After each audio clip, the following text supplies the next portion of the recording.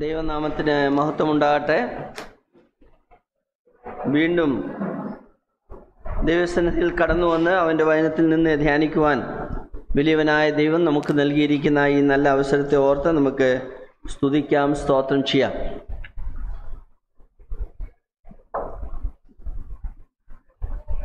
നാം ഈ ദിവസങ്ങളിൽ ചിന്തിച്ചുകൊണ്ടിരിക്കുന്നത് വ്യക്തിഗത ബന്ധങ്ങളെക്കുറിച്ചാണ്. രൂത്തിന്റെ പുസ്തകത്തിൽ നിന്നാണ് ചിന്തിക്കുന്നത്. കാരണം രൂത്തിന്റെ പുസ്തകം നാം വായിക്കുമ്പോൾ നമുക്കറിയാം, അതിൻ്റെ പേരിൻ്റെ അർത്ഥം തന്നെ രൂത്ത്, സൗഹാർദ്ദം, ഫ്രണ്ട്ഷിപ്പ് എന്നാണ്. അത് വ്യക്തിഗത ബന്ധത്തെയാണ് സൂചിപ്പിക്കുന്നത്. എന്ന് മാത്രമല്ല, 85 വാക്യങ്ങളിൽ 50 വാക്യവും സംസാര ഭാഷയിലാണ്, എന്താ പറയുക, കോൺവെർസേഷണൽ സ്റ്റൈലിലാണ് എഴുതിയിരിക്കുന്നത്. പരസ്പരം സംസാരിക്കുന്നതാണ്. അതിൽ നിന്ന് തന്നെ നമുക്ക് മനസ്സിലാക്കുവാൻ കഴിയുന്നത് ഈ പുസ്തകം നമ്മെ പഠിപ്പിക്കുന്നത് വ്യക്തിഗത ബന്ധങ്ങളെക്കുറിച്ചാണ്. അതിൻ്റെ പ്രധാനമായ വിഷയം, ആ പുസ്തകത്തിലെ പ്രധാനമായ വിഷയം നാം സാധാരണ ചിന്തിക്കുന്നതാണ്, വീണ്ടെടുപ്പിനെ കുറിച്ചാണ്. എന്നാൽ ആ വിധത്തിലല്ല നാം ഇപ്പോൾ ചിന്തിച്ചുകൊണ്ടിരിക്കുന്നത്. ആ പുസ്തകം പഠിപ്പിക്കുന്ന ഒന്നാമത്തെ കാര്യം കഴിഞ്ഞ ദിവസം നാം ചിന്തിക്കുകയുണ്ടായി. നാം എടുക്കുന്ന തീരുമാനങ്ങൾ നമ്മുടെ ജീവിതത്തിന് വിജയത്തിന് ആധാരമാണ്. എന്തെങ്കിലുമൊക്കെ സംഭവിച്ചു കഴിഞ്ഞിട്ട് നമുക്ക് ഇഷ്ടം പോലൊക്കെ തീരുമാനിച്ച് എന്തെങ്കിലുമൊക്കെ അബദ്ധം പറ്റിക്കഴിഞ്ഞാൽ പറയും അതെൻ്റെ തലേവിധിയാണ് എന്ന് പറയാൻ ഇടയാകരുത്. അങ്ങനെ തലേവിധി എന്ന് പറഞ്ഞ ഒന്ന് ഇല്ല. നാം എന്താണോ തീരുമാനിക്കുന്നത്, നാം എടുക്കുന്ന തീരുമാനങ്ങളുടെ പരിണത ഫലങ്ങൾ നാം അനുഭവിച്ചേ മതിയാകുകയുള്ളൂ. നല്ല തീരുമാനമെടുത്താൽ നല്ല ഫലമുണ്ടാകും, തെറ്റായ തീരുമാനമെടുത്താൽ തെറ്റായ ഫലങ്ങൾ ഉണ്ടാകും. അത് തലേവിധി ഒന്നും അല്ല. രണ്ടാമത് നാം ചിന്തിച്ചത് നമ്മുടെ ബന്ധങ്ങളെ കുറിച്ചാണ്. അതിൽ ഏറ്റവും പ്രധാനമായ ബന്ധം നാം പറഞ്ഞത് ദൈവവുമായിട്ടുള്ള ബന്ധമാണ്. ഞാൻ അനേക ഉദാഹരണങ്ങൾ വേദപുസ്തകത്തിൽ നിന്ന് പറഞ്ഞു. ദൈവവുമായിട്ടുള്ള ബന്ധങ്ങൾ വ്യക്തിപരവും കുടുംബപരമായിട്ടും നമ്മെ അനുഗ്രഹിക്കുന്നതാണ്. അനേക കുടുംബങ്ങൾ നശിച്ചു പോകുവാൻ ഇടയായി തീർന്നത് ദൈവത്തോടുള്ള ബന്ധം അവർക്കുണ്ടായിരുന്നില്ല, ദൈവത്തിൽ നിന്ന് അകന്നുപോയെന്നതാണ്. എന്നാൽ രഹാബ്യ കുടുംബത്തെക്കുറിച്ച് ഞാൻ പ്രത്യേകം പറഞ്ഞു. അവർ അനുഗ്രഹിക്കപ്പെട്ട കുടുംബമായിരുന്നു. കാരണം അവർ ദൈവത്തോട് വളരെ കടപ്പെട്ടവരായിരുന്നു. ദൈവവചനം അനുസരിച്ച് നടന്ന കുടുംബമായിരുന്നു. നാമും ദൈവവചനം അനുസരിച്ച് നടന്നാൽ തീർച്ചയായിട്ടും നമ്മുടെ കുടുംബങ്ങൾ, വ്യക്തികൾ നാം അനുഗ്രഹിക്കപ്പെടും എന്നുള്ള സംശയമില്ല. രണ്ടാമത് നാം കഴിഞ്ഞ ദിവസം ചിന്തിച്ചത് അമ്മാവി അമ്മയും മരുമകളും തമ്മിലുള്ള ബന്ധമാണ്. വളരെ ഹൃദ്യമായ ബന്ധമാണ് രൂത്തിന്റെ പുസ്തകത്തിൽ നമുക്ക് കാണുവാൻ കഴിയുന്നത്. Mother in love and daughter in love. അവർ സ്നേഹസമ്പൂർണരായ 2 വ്യക്തികളായിരുന്നു. നാം നവോമിയെ കുറിച്ച് പറയുമ്പോൾ അവൾ ദൈവത്തിന്റെ കരുതലുകളെ കുറിച്ച് തൻ്റെ മകളെ പഠിപ്പിച്ചു. ദൈവം നമ്മെ കരുതുന്നവളാണ് മോളെ, പേടിക്കണ്ട, നമുക്ക് അവിടെ ചെന്നാൽ പട്ടിണി കിടക്കത്തില്ല. കാര്യം ദൈവം അതിനുവേണ്ടിയുള്ള എല്ലാം ഒരുക്കിയിട്ടുണ്ട്, നമുക്ക് കാലാപിറക്കി ജീവിക്കാമെന്ന് പറഞ്ഞു കൊടുത്തു. അത് മാത്രമല്ല, തൻ്റെ മകളോട് പറഞ്ഞു, നമുക്കൊരു വീണ്ടെടുപ്പുകാരനുണ്ട്. അവൻ നമ്മുടെ കുടുംബത്തെ വീണ്ടെടുക്കും, നമ്മുടെ പേര് വീണ്ടെടുക്കും. ആ വീണ്ടെടുപ്പുകാരൻ എന്ന് പറയുന്ന വ്യവസ്ഥിതി നമുക്ക് ദൈവം നൽകിയ വ്യവസ്ഥിതിയാണ്, മറ്റാർക്കുമില്ല. നമുക്ക് മാത്രം ദൈവം ഒരുക്കിയ ഒരു വ്യവസ്ഥിതിയാണ് വീണ്ടെടുപ്പുകാരൻ എന്ന വ്യവസ്ഥിതി. എന്ന് പറഞ്ഞാൽ മകളെ ദൈവവചനത്തിൽ നിന്നും പ്രബോധിപ്പിച്ചുകൊണ്ട് ഇരുന്ന ഒരു മാതാവായിരുന്നു. എന്ന് മാത്രമല്ല, ഒടുവിൽ അവൾ പറഞ്ഞു, മകളെ, യഹോവയ്ക്കായി കാത്തിരിക്കുന്നവർ എന്താ ശക്തിയെ പുതുക്കും. നീ അല്പം ഒന്ന് താമസം, ഒന്ന് വിരിക്കുക, 4 മാസം ഒന്ന് ഇരുന്നാൽ മതി. 3-4 മാസത്തിനുള്ളിൽ കാര്യങ്ങളൊക്കെ ശരിയാവും. അവൾ 4 മാസം തൻ്റെ അമ്മായിയമ്മയോട്, ആ കൊയ്ത്ത് യവം മുതൽ ഗോതമ്പ് കൊയ്ത്ത് വരെ അവൾ അമ്മായിയമ്മയോടുകൂടെ പാർത്തു എന്ന് വായിക്കുന്നുണ്ട്. ഏകദേശം 4 മാസം അവിടെ താമസിച്ചു. അനന്തരഫലമായിട്ട് അവർ വിവാഹിതരായിട്ട്. അപ്പോൾ ഈ 3 കാര്യമാണ് അമ്മ പഠിപ്പിച്ചത്. മകളോ, അവൾ അതിനേക്കാൾ സമർത്ഥയായത്. അവളെക്കുറിച്ച് നാം 5 കാര്യങ്ങൾ പറഞ്ഞു. ഒന്ന്, അവൾ അധ്വാനിക്കുന്നവളായിരുന്നു. വളരെ ഭവനത്തിന്റെ കാര്യങ്ങൾ, ഭവനത്തിന്റെ ആവശ്യങ്ങൾ അറിഞ്ഞ് അധ്വാനശീലയുള്ള ഒരു മകളായിരുന്നു രൂത്ത്. കേവലം അത് മാത്രമല്ല, അമ്മച്ചിയെ കരുതുന്നവളായിരുന്നു. ആഹാരം കഴിച്ചുകൊണ്ടിരിക്കുമ്പോൾ ആരെ ഓർത്തു? അമ്മച്ചിയെ ഓർത്തു. അതിൻ്റെ ഒരു ഭാഗം അവൾ സൂക്ഷിച്ചു വെച്ചു. വീട്ടിൽ ചെന്നപ്പോൾ അമ്മച്ചിക്ക് എടുത്ത് കൊടുത്തു. അമ്മയെ കരുതുന്ന ഒരു മകൾ എന്ന് മാത്രമല്ല, അവൾ പറഞ്ഞു, അമ്മ പറഞ്ഞതെല്ലാം പ്രയാസമുള്ള കാര്യമാണ്, എനിക്കറിയാം, എങ്കിലും ഞാൻ അതെല്ലാം ചെയ്യാം. അമ്മയെ അനുസരിക്കുന്ന ഒരു മകളായിരുന്നു. മൂന്നാമത് നമുക്ക് അമ്മയെ അനുസരിക്കുന്നവളായിരുന്നു. നാലാമത് കണ്ടത്, അയലത്തുകാർ പറഞ്ഞു, എങ്ങനാ നിന്റെ മകൾ എത്ര 7 പുത്രന്മാരെക്കാൾ ഉത്തമയായ സ്ത്രീ, 7 പുത്രന്മാരെക്കാൾ നിന്നെ സ്നേഹിക്കുന്ന ഒരു അയലത്തുകാർ പറഞ്ഞാണ് സ്നേഹിക്കുന്നുവെന്ന്. അപ്പോൾ അവൾക്ക് തൻ്റെ മാതാവിനോട് അതിയായ സ്നേഹമുണ്ടായിരുന്നു. ഒടുവിൽ നാം വേറൊരു കാര്യം അവളിൽ കാണുന്നത്, അവൾ അമ്മയോടെല്ലാം പറയുമായിരുന്നു. തുറന്നു പറയുന്ന, സംസാരിക്കുന്ന ഒരു സ്വഭാവമുണ്ട്. ഇങ്ങനെയുള്ള ഒരു സ്വഭാവമുള്ള മകളും അമ്മയും തീർച്ചയായിട്ടും വഴക്കിടാനുള്ള സാധ്യത വളരെ കുറവാണ്. അതുകൊണ്ടാണ് രൂത്തിന്റെ പുസ്തകത്തിൽ അമ്മായിയമ്മയും മരുമകളും വളരെ സന്തോഷമായി കഴിഞ്ഞു എന്ന് നാം കാണുന്നു. ഇന്ന് നാം പഠിക്കുവാൻ പോകുന്ന വേറൊരു വിഷയമാണ്. അഥവാ ബോവസിന്റെ വയലിൽ തൻ്റെ വേലക്കാരും ബോവസും തമ്മിലുള്ള ബന്ധം.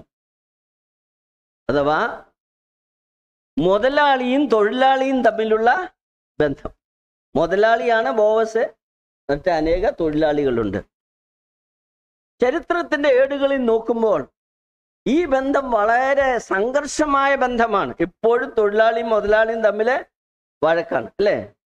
ഈ പോകാൻ പോകുന്ന കാര്യങ്ങൾ എല്ലാരെ സംബന്ധിച്ച് അന്വർത്ഥമാണ്. നിങ്ങൾ ഒരുപക്ഷെ ജോലി ചെയ്യുന്നവരായിരിക്കും, മിക്കവാറും ഇവിടെ എല്ലാവരും ജോലി ചെയ്യുന്നവരുണ്ടാകാം, ഒരുപക്ഷെ നിങ്ങൾ റിട്ടയർഡായി കാണാം. എങ്കിലും ഇത് ചിന്തിപ്പിക്കുന്ന കാര്യമാണ്. ഞാൻ ജോലി സ്ഥലത്ത് എങ്ങനെയായിരുന്നു, ഞാൻ ജോലി സ്ഥലത്ത് എങ്ങനെയായിരിക്കണം ബിഹേവ് ചെയ്യേണ്ടത്? ചെറുപ്പക്കാരായ യുവാക്കന്മാർക്കും യുവതികൾക്കും ചിന്തിക്കുവാൻ മതിയായതാണ്. അമ്മച്ചിമാർക്കും ചിന്തിക്കുവാൻ വകയുണ്ട്. എൻ്റെ വീട്ടിൽ ജോലിക്ക് വരുന്ന പെൺകുട്ടിയോട് അഥവാ ജോലിക്കാരിയോട് ഞാൻ എങ്ങനെ ഇടപെടണം? ഞാൻ യജമാനത്തിയാണ്, എന്നാൽ ജോലിക്കാരോട് ഞാൻ ഏത് വിധത്തിലാണ് ഇടപെടേണ്ടത് എന്നുള്ള കാര്യങ്ങളും നമുക്കിതിൽ നിന്നും പഠിക്കാം. അതുകൊണ്ട് ഈ വിഷയം കേവലം ഒരു കൂട്ടർക്ക് മാത്രമല്ല, എല്ലാവരെയും ബാധിക്കുന്നത്. ഒരുപക്ഷെ നാം യജമാനനാകാം, അല്ലെങ്കിൽ നാം ഒരു തൊഴിലാളിയാകാം. ഏതായാലും ഈ വിഷയം നമുക്ക് വളരെ പ്രസക്തമാണ്. നമുക്കിതിനോടുള്ള ബന്ധത്തിൽ നമുക്കൊരു ചില വേദഭാഗങ്ങൾ വായിക്കാം. രൂത്തിന്റെ പുസ്തകം 2-ാം അധ്യായം 1 മുതൽ 10 വരെയുള്ള വാക്യങ്ങളിൽ പല കാര്യങ്ങൾ കാണാം. 2-ാം അധ്യായത്തിലാണ് ഈ വിഷയം പ്രതിപാദിച്ചിരിക്കുന്നത്. അത് നിങ്ങളുടെ ശ്രദ്ധയിലേക്ക് വരുത്തുവാൻ ആഗ്രഹിക്കുകയാണ്. വളരെ വിശദമായ ഒരു വിഷയമാണ്. എനിക്ക് ലഭിച്ചിരിക്കുന്ന സമയത്തിനുള്ളിൽ ഞാനത് നിർത്തുവാൻ ശ്രമിക്കാം. നമുക്ക് വായിക്കാം. നവോമിക്ക് തന്റെ ഭർത്താവായ എലീമേലെക്കിന്റെ കുടുംബത്തിൽ മഹാധനവാനായ ഒരു ചാർച്ചക്കാരനുണ്ടായിരുന്നു. അവന് ബോവസ് എന്ന് പേര്. എന്നാൽ മോവാബി സ്ത്രീയായ രൂത്ത് നവോമിയോട്, ഞാൻ വയലിൽ ചെന്ന് എന്നോട് ദയ കാണിക്കുന്നവനെ ആശ്രയിച്ച് കതിർ പെറുക്കട്ടെ എന്ന് ചോദിച്ചു. പോയിക്കൊള്ളുക മകളെ എന്ന് അവൾ അവളോട് പറഞ്ഞു. അങ്ങനെ അവൾ പോയി വയലിൽ കൊയ്ത്തുകാരുടെ പിന്നാലെ ചെന്ന് പെറുക്കി. ഭാഗ്യവശാൽ അവൾ എലീമേലെക്കിന്റെ കുടുംബക്കാരനായ ബോവസിനുള്ള വയലിലായിരുന്നു ചെന്നത്. അപ്പോൾ ഇതാ ബോവസ് ബെത്ലഹേമിൽ നിന്ന് വരുന്നു. അവൻ കൊയ്ത്തുകാരോട്, യഹോവ നിങ്ങളോടുകൂടി ഇരിക്കട്ടെ എന്ന് പറഞ്ഞു. യഹോവ നിന്നെ അനുഗ്രഹിക്കട്ടെ എന്ന് അവർ അവനോടും പറഞ്ഞു. കൊയ്ത്തുകാരുടെ മേലാളിയായിരുന്ന ഭൃത്യനോട്, ഈ യുവതി ഏത് എന്ന് ബോവസ് ചോദിച്ചു. കൊയ്ത്തുകാരുടെ മേലാളായ ഭൃത്യൻ, ഇവൾ മോവാബ് ദേശത്ത് നിന്ന് നവോമിയോട് കൂടെ വന്ന മോവാബ്യ യുവതിയാകുന്നു. ഞാൻ കൊയ്ത്തുകാരുടെ പിന്നാലെ കറ്റകളുടെ ഇടയിൽ പെറുക്കിക്കൊള്ളട്ടെ എന്ന് അവൾ ചോദിച്ചു. അങ്ങനെ അവൾ കാലത്ത് വന്ന് ഇതുവരെ പെറുക്കിക്കൊണ്ടിരിക്കുന്നു. വീട്ടിൽ അല്പനേരമേ താമസിച്ചുള്ളൂ എന്ന് ഉത്തരം പറഞ്ഞു. ബോവസ് രൂത്തിനോട്, കേട്ടോ മകളെ, പെറുക്കാൻ വേറൊരു വയലിൽ പോകണ്ട, ഇവിടം വിടുകയും വേണ്ട. ഇവിടെ എൻ്റെ ബാല്യക്കാരികളോട് ചേർന്ന് കൊള്ളുക. അവർ കൊയ്യുന്ന നിലത്തിന്മേൽ ദൃഷ്ടി വെച്ച് അവരുടെ പിന്നാലെ പോയിക്കൊള്ളുക. ബാല്യക്കാർ നിന്നെ തൊടരുതെന്നും ഞാൻ അവരോട് കൽപ്പിച്ചിട്ടുണ്ട്. നിനക്ക് ദാഹിക്കുമ്പോൾ പാത്രങ്ങൾക്കരികെ ചെന്ന് ബാല്യക്കാർ കോരിവെച്ചതിൽ നിന്ന് കുടിച്ചുകൊള്ളുക എന്ന് പറഞ്ഞു. അപ്പോൾ അവൾ സാഷ്ടാംഗം വീണ അവനോട്, ഞാൻ അന്യദേശക്കാരിയായിരിക്കെ നീ എന്നെ വിചാരിപ്പാൻ തക്കവണ്ണം നിനക്ക് എന്നോട് ദയ തോന്നിയത് എങ്ങനെയെന്ന് പറഞ്ഞു. ഈ വേദഭാഗത്തിന്മേൽ ദൈവത്തിന്റെ പരിശുദ്ധാത്മാവ് ധാരാളമായി കൃപ പകരുമാറാകട്ടെ. ഇവിടെ നാം ചിന്തിക്കാൻ പോകുന്നത്, ബോവസ് തൻ്റെ വയലിൽ ജോലി ചെയ്യുന്നവരോട് ഏത് വിധത്തിലാണ് ഇടപെട്ടത് എന്ന് മാത്രമല്ല, വയലിൽ ജോലി ചെയ്യുന്നവർ ബോവസിനോട് ഏത് വിധത്തിലാണ് ഇടപെട്ടത്. ഈ കാര്യങ്ങളാണ് നാം ചിന്തിക്കാൻ പോകുന്നത്. നമുക്ക് ശ്രദ്ധേയമായിട്ട് വായിക്കാം. ബോവസ് തൻ്റെ വയലിൽ വരികയാണ്. ആ വരുമ്പോൾ ഈ വേലക്കാരെന്ന് പറഞ്ഞാൽ രണ്ടോ മൂന്നോ ആയിരിക്കത്തില്ല, ഒരുപക്ഷെ 100 കണക്കിന് വേലക്കാർ. വലിയ വയലാണ്. ഞങ്ങൾ ഇസ്രയേലിൽ പോയപ്പോൾ അവിടെ ഞങ്ങളുടെ ഗൈഡ് പറഞ്ഞ് ഒരു ബേത്ലഹേമിൽ ചെന്നപ്പോൾ ഒരു വലിയ വയൽ കാണിച്ചിട്ട് പറഞ്ഞ് അതാണ് ബോവസിന്റെ വയൽ. ആയിരിക്കണമെന്നില്ല, എനിക്കറിയത്തില്ല. അതാണ് ബോവസിന്റെ വയലെന്ന് പറഞ്ഞു. വലിയ വയലാണ്. അത് ഈ ഗൈഡ്സ് പറയുന്ന ഒന്നും വലിയ വിശ്വസിക്കാൻ പറ്റത്തില്ല. നമ്മൾ അങ്ങനെ എന്തായാലും ഒരു കാര്യം, വേദപുസ്തകത്തിൽ അവൻ വല്ല മഹാധനികനായ ഒരു മനുഷ്യനായിരുന്നു. അതുകൊണ്ട് തീർച്ചയായിട്ടും തൻ്റെ വയലും വലുതായിരിക്കും. അപ്പൊ വേലക്കാരെന്ന് പറഞ്ഞാൽ വലിയ ഒരു കൂട്ടമുണ്ട്. താൻ ജോലി സ്ഥലത്ത് കൊയ്ത്ത് സമയത്ത് വന്നിരിക്കുകയാണ്. യവക്കൊയ്ത്താണ് ആരംഭിച്ചത്. യവക്കൊയ്ത്തിലാണ് താൻ വരുന്നത്. വരുമ്പോൾ 4 കാര്യങ്ങൾ ഈ കാര്യത്തോടുള്ള ബന്ധത്തിൽ ഞാൻ പറയാൻ ആഗ്രഹിക്കുകയാണ്. ഒന്ന്, വയലിന്റെ പ്രത്യേകത തന്റെ ഈ പുസ്തകത്തിൽ നാം കാണുന്നത്. ഒന്ന്, യജമാനൻ വരികയാണ്. യജമാനൻ അവരെ വന്ദനം ചെയ്യുന്നു. ഈ സല്യൂട്ടേഷൻ, അതാണ് നമുക്കിവിടെ കാണുന്നത്. അതിനെക്കുറിച്ച് ഞാൻ വിശദീകരിക്കാം. 2, ആ യജമാനൻ വന്നു കഴിഞ്ഞ് അവിടെ എല്ലാം നോക്കി, എല്ലാം സൂക്ഷ്മമായിട്ട് പരിശോധിക്കുന്ന, സർവലൻസ് വളരെ സൂക്ഷ്മമായിട്ട് പരിശോധിക്കുന്ന ഒരു യജമാനനാണ്. നോക്കിയപ്പോ ഒരു പുതിയ മുഖം, അല്ലേ? മനസ്സിലായി ഇത് ആരാണ്? ഇതൊരു പുതിയ ഒരാൾ വന്നിട്ടുണ്ട് എന്ന് പറഞ്ഞാൽ തനിക്ക് അവിടെ നടക്കുന്ന ചെറുതും വലുതുമായ എല്ലാ കാര്യങ്ങളും അറിയാവുന്ന ഒരു യജമാനാണ്. Surveillance. He was very conscious about all the things what is going on there. മൂന്നാമത് കാണുന്നത്, അവര് ഈ വേലക്കാര് വളരെ സംതൃപ്തരായിരുന്നു. സാറ്റിസ്ഫാക്ഷൻ. സാധാരണ ജോലി സ്ഥലത്ത് ജോലിക്കാർ സംതൃപ്തരൊന്നും ആകാറില്ല. നമുക്കറിയാം കേരളത്തെ എപ്പോഴും സമരമാണ്. എന്താ സമരത്തിന് കാരണം? സംതൃപ്തരല്ല, അതുകൊണ്ടാണ്. എന്നാൽ ബോവസിന്റെ വയലിൽ എല്ലാരും സംതൃപ്തരാണ്. സാറ്റിസ്ഫാക്ഷൻ. വീണ്ടും വീണ്ടും പറയുന്ന ഒരു വാക്കാണത്. They are satisfied. 4ാമത്തെ കാര്യം, അവിടെ പരിപൂർണ സംരക്ഷണ സെക്യൂരിറ്റി ഉണ്ട്. യാതൊരു പേടിക്കേണ്ട ആവശ്യമില്ല. പ്രത്യേകിച്ച് ദാസിമാർക്ക്, അവർക്ക് വളരെ സെക്യൂർ ആയിട്ടുള്ള സ്ഥലമാണ് ബോവസിന്റെ. ജോലിക്കാരുടെ സംരക്ഷണ ഏറ്റവും ആവശ്യം. ഈ 4 കാര്യങ്ങളാണ് ഇവിടെ നാം ചിന്തിക്കാൻ പോകുന്നത്. ഒന്ന്, salutation. Secondly, surveillance. The third we see the satisfaction, and 4ാമത് security. നമുക്ക് നോക്കാം ഈ ഭാഗത്ത് ഇതൊക്കെ ഉണ്ടോ, ഞാൻ പറഞ്ഞതൊക്കെ ശരിയാണോ എന്നൊന്നും നമുക്ക് പരിശോധിക്കാം. ഇവിടെ ആദ്യമേ 4ാം വാക്യത്തിൽ കാണാം. എന്താണ് പറയുന്നത്? അപ്പോൾ ഇതാ ബോവസ് ബേത്ലഹേമിൽ നിന്ന്. അപ്പോൾ ഇതാ ബോവസ് ബേത്ലഹേമിൽ നിന്ന്. അപ്പോൾ ഇതാ, ആ പറയുന്ന എഴുത്ത് നോക്കിയാൽ മതി. അപ്പോൾ ഇതാ, ബിഹോൾഡ്, ഇതാ യജമാനൻ വരുന്നു. അവർക്ക് പ്രയാസം ഉണ്ടായിട്ടാണ് പറയുന്നത്. അയ്യോ ഇത് വന്നല്ലോ എന്നുള്ള ഭാവമുണ്ടോ? അതൊന്നുമില്ല. സാധാരണ ഓഫീസിലെ മാനേജർ വന്നു കഴിഞ്ഞാൽ അയ്യോ ഇന്ന് വന്നു കഴിഞ്ഞു എന്താ ചെയ്യാനാ? അത് ഇവിടെ പറയുന്നത് എന്താണ്? ഇതാ എന്നാ പറയുന്നത്. മലയാളത്തിൽ ഇതാ, ഇംഗ്ലീഷിൽ ബിഹോൾഡ്. ഇതാ നമ്മുടെ യജമാനൻ വരുന്നു. യജമാനൻ വന്നിട്ട് ആദ്യമേ എന്താ ചെയ്യുന്നത്? അവരെ വന്ദനം അറിയിക്കുകയാണ്. എന്താണ് നോക്കിക്കുക, അവരെങ്ങനെയാണ് വന്ദനം? ബേത്ലഹേമിൽ നിന്നാണ് വരുന്നത്. അവൻ എന്ത് ചെയ്തു? അവൻ കൊയ്ത്തുകാരോട് യഹോവ നിങ്ങളോടുകൂടി ഇരിക്കട്ടെ എന്ന് പറഞ്ഞു. യഹോവ നിങ്ങളോടുകൂടി ഇരിക്കട്ടെ. സാധാരണ ഓഫീസിലൊക്കെ നമുക്കറിയാം, ഓഫീസ് വന്നു കഴിഞ്ഞാൽ ഓഫീസർ നോക്കും ആരാ എന്നെ ഗ്രീറ്റ് ചെയ്യുന്നത്, ഗുഡ് മോർണിംഗ് പറയുന്ന ആരാണ്, അതല്ലേ? ഓഫീസർ നോക്കും. ഇത് ഇവിടെ ആരാ പറയുന്നത്? ഓഫീസർ. അതാ യജമാനൻ പറയുകയാണ് അവരോട്, യഹോവ നിങ്ങളെ. അവൻ നോക്കിയെന്നില്ല, ബോസ് പറഞ്ഞില്ല നോക്കട്ടെ ആരൊക്കെയാ എന്നെ നോക്കി ഒന്ന് ഗ്രീറ്റ് ചെയ്യുന്നതെന്നൊന്നും ശ്രദ്ധിച്ചില്ല. താൻ അവരെ അനുഗ്രഹിക്കുകയാണ്. നാം അറിയാം, നമ്മളെല്ലാം ജോലി ചെയ്യുന്നവരാണ്. ജോലി ചെയ്യുക എന്നുള്ളത് ദൈവം നമ്മെ ഏൽപ്പിച്ചിരിക്കുന്ന ചുമതലയാണ്. ഈ ജോലി സ്ഥലത്ത് എൻ്റെ ജീവിതത്തിൽ ഞാൻ 26-27 വർഷം ജോലി ചെയ്താണ്. എനിക്കറിയാം ഈ കാര്യങ്ങളൊക്കെ. അതുകൊണ്ടാണ് അനുഭവത്തിൽ നിന്ന് പറയുന്നത്.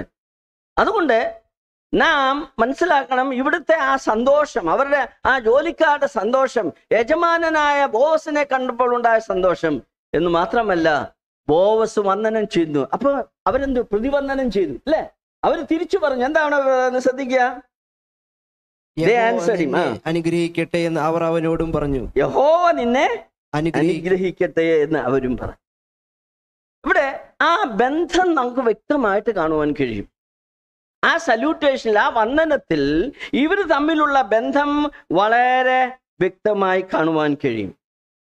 ഇതിൽ നിന്ന് ഒരു കാര്യം വ്യക്തമാണ്, ബോവസ് തൻ്റെ ജോലിക്കാരെ കരുതുന്നവനായ വ്യക്തിയായിരുന്നു, കരുതലുള്ള വ്യക്തിയായിരുന്നു. നമ്മുടെ ഭവനത്തിലായാലും എവിടെ ആയാലും നാം ഒരു യജമാനനാണെങ്കിൽ നമ്മുടെ കീഴിൽ ജോലി ചെയ്യുന്നവരെ നാം കരുതുന്നവരായിരിക്കണം. എങ്കിൽ മാത്രമേ ആ ബന്ധം ശരിയാകത്തുള്ളൂ. ഈ ബോവസും തന്റെ വേലക്കാരുമായി കൃത്യമായ ബന്ധമുണ്ടായിരുന്നു, യാതൊരു സംശയമില്ല. അവിടെ കോൺഫ്ലിക്റ്റ് ഒന്നും ഉണ്ടായിരുന്നില്ല. അങ്ങനെയുള്ള ബന്ധം സ്ഥാപിക്കണമെങ്കിൽ പരസ്പരം വന്ദനവും സ്നേഹവും ചിരിയൊക്കെ വേണം. ഞാൻ മുമ്പ് പറഞ്ഞാലോ, ഒന്ന് ചിരിച്ചാൽ മതി. അയ്യോ, എൻ്റെ യജമാനൻ എന്നോട് ചിരിച്ചു. ഇടയ്ക്കൊന്ന് പേര് വിളിച്ചാലും നല്ലതാണ്. അവര് എന്താ പറയുന്നു, ഇന്ന് ചോദിച്ചാൽ പേര് ഒന്ന് വിളിച്ചാൽ വളരെ നല്ലതാണ്. ഞാൻ ഓർക്കുന്നുണ്ട്, ഈ കുട്ടികള് പേര് വിളിക്കുക എന്ന് പറഞ്ഞാല് ഞാൻ ഒരിക്കലും ഇങ്ങനെ ക്ലാസ് എടുത്ത് പേര് ഓർക്കാറില്ല. എങ്കിലും ഒരിക്കലും ഒരു പയ്യനെ എനിക്ക് പേര് ഓർമ്മയുണ്ടായിരുന്നു. അവനോട് പേര് വിളിച്ചു പറഞ്ഞു. അത് കഴിഞ്ഞിട്ട് ഞാൻ പിന്നെ കോൺവെർസേഷൻ ചെയ്തു. അയ്യോ, സാറിന് എൻ്റെ പേരറിയാം കേട്ടോ, സാർ എന്നെ പേര് ചൊല്ലി വിളിച്ചു. പേര് ചൊല്ലി വിളിക്കുക എന്ന് പറയുന്ന നമ്മുടെ കർത്താവ് എങ്ങനെ എന്തത് നമ്പർ ഇട്ടാന്ന് വിളിക്കുന്നത്? പേർ ചൊല്ലി വിളിക്കുന്നു. അതാണ് നമ്മുടെ കർത്താവ് നമ്മെ പേർ ചൊല്ലിയാണ് വിളിക്കുന്നത്. അവൻ എല്ലാവരുടെയും പേരറിയാം.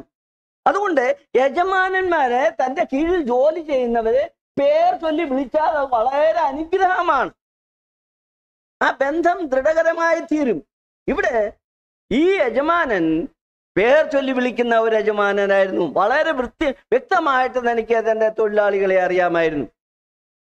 പുതിയ നിയമത്തിൽ ഒരു യജമാനനെ കുറിച്ച് നാം വായിക്കുന്നുണ്ട്. മത്തായി സുവിശേഷം എനിക്ക് വളരെ രസകരമായി തോന്നി. കർത്താവ് ആ യജമാനനെ വളരെ അഭിനന്ദിക്കുന്നതായിട്ട് കാണുന്നുണ്ട്. മത്തായി സുവിശേഷം 8-ാം അധ്യായത്തിലാണ് യജമാനെ കുറിച്ച് കാണുന്നത്. തന്റെ ദാസൻ രോഗിയായി തീർന്നു. അത് ശതാധിപനാണ്. വായിക്കാൻ വേണമെങ്കിൽ മത്തായി 8:5 വാക്യം കാണുന്നത്.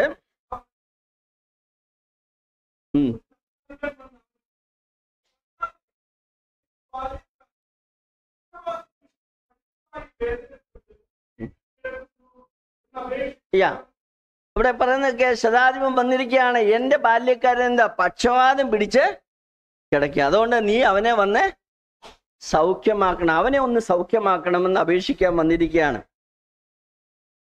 വാസ്തവത്തിൽ ആ ശതാധിപൻ 8-9 കൂടെ വായിച്ചേ. 8-9.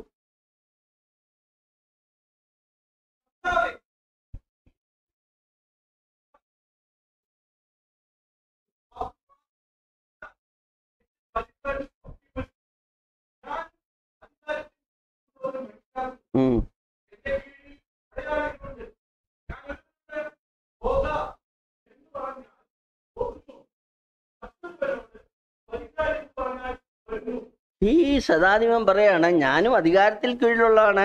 എൻ്റെ കീഴിൽ എത്ര പേരുണ്ട്? 100 പേരോളം ഉണ്ട്.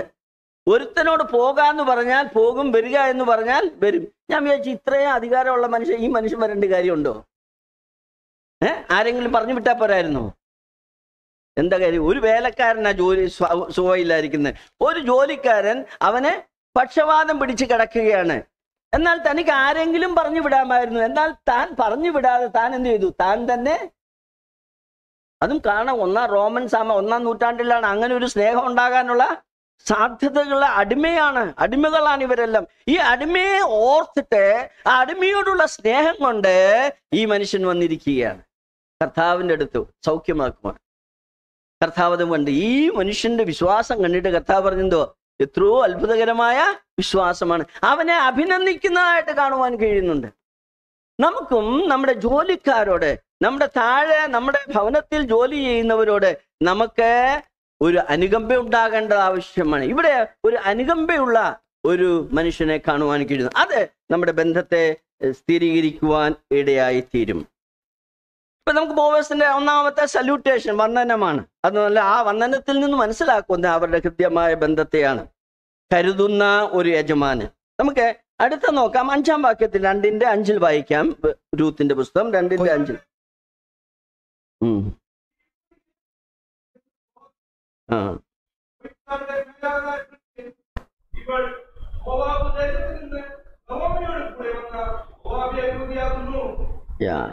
ഇവിടെ താന് ബോവസ് തന്റെ മേലാളായ, അഥവാ ഈ കൊയ്ത്തുകാർക്ക് ഒരു മേലാളിയുണ്ട്, സൂപ്പർവൈസറുണ്ട്. ആ സൂപ്പർവൈസറെ വിളിച്ചു തുടങ്ങി, മോനെ ഇങ്ങ് വന്നേ, ഞാനൊരു പുതിയ ആളിനെ കാണുന്നല്ലോ, പുതിയൊരു മുഖം കാണുന്നല്ലോ, അതാരാ എന്ന് പറഞ്ഞാൽ തനിക്ക് അവിടെയുള്ള വേലക്കാരെ എല്ലാരും വ്യക്തമായിട്ട് അറിയാം.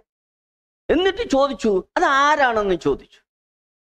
എന്നിട്ട് ആ മേലാളി അതിന് ഉത്തരം പറയുന്നു, അതെ, ഇത് മോവാബിൽ നിന്ന് വന്ന നവോമിയുടെ എലിമേലെക്കിന്റെ കുടുംബക്കാരിയാണ് എന്ന് പറയും. മോവാബിൽ നിന്ന് വന്ന സ്ത്രീയാണ്, രൂത്താണ് എന്ന് പറഞ്ഞു. അവൾ വന്ന് എന്നോട് ചോദിച്ചു, ഇത് ഞാൻ കാല പറക്കട്ടെ എന്ന് പറഞ്ഞു. അങ്ങനെ ഞാൻ അവളെ കാല പറക്കുവാൻ അനുവദിച്ചു. 8-9 വാക്യം കൂടെ വായിക്കുക. അവൾ അതിനുശേഷം ബോവസ്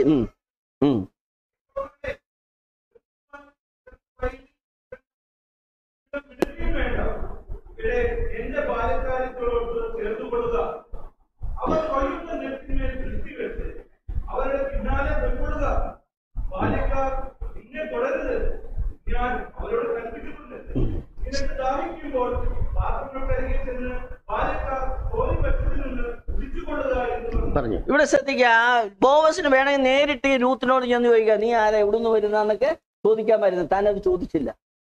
തനിക്ക് ചോദിക്കേണ്ടത് അറിയാമായിരുന്നു. സൂപ്പർവൈസറെ വിളിച്ചു ചോദിച്ചു, ആരാണ്? സൂപ്പർവൈസർ പറഞ്ഞു, ഇത് മോവാബിൽ നിന്ന് വന്ന സ്ത്രീയാണ്, രൂത്താണ്, എന്നോട് അനുവാദം ചോദിച്ചു കാല പറക്കുവാൻ. അതെല്ലാം കഴിഞ്ഞിട്ട്, എല്ലാം അറിഞ്ഞു കഴിഞ്ഞിട്ട് തന്നെല്ലാം എൻക്വയറി ചെയ്തിട്ടാണ് രൂത്തിനെ വിളിച്ച് അവളെ പ്രോത്സാഹിപ്പിക്കുന്നതായിട്ട് കാണുന്നു. മോളെ, നീ പേടിക്കണ്ട, എൻ്റെ വയലിൽ തന്നെ ഇരുന്നാൽ മതി. ഞാൻ നിനക്ക് എല്ലാ സ്വാതന്ത്ര്യവും നൽകിയിരിക്കുകയാണ് കാല പറക്കുവാനായിട്ട്.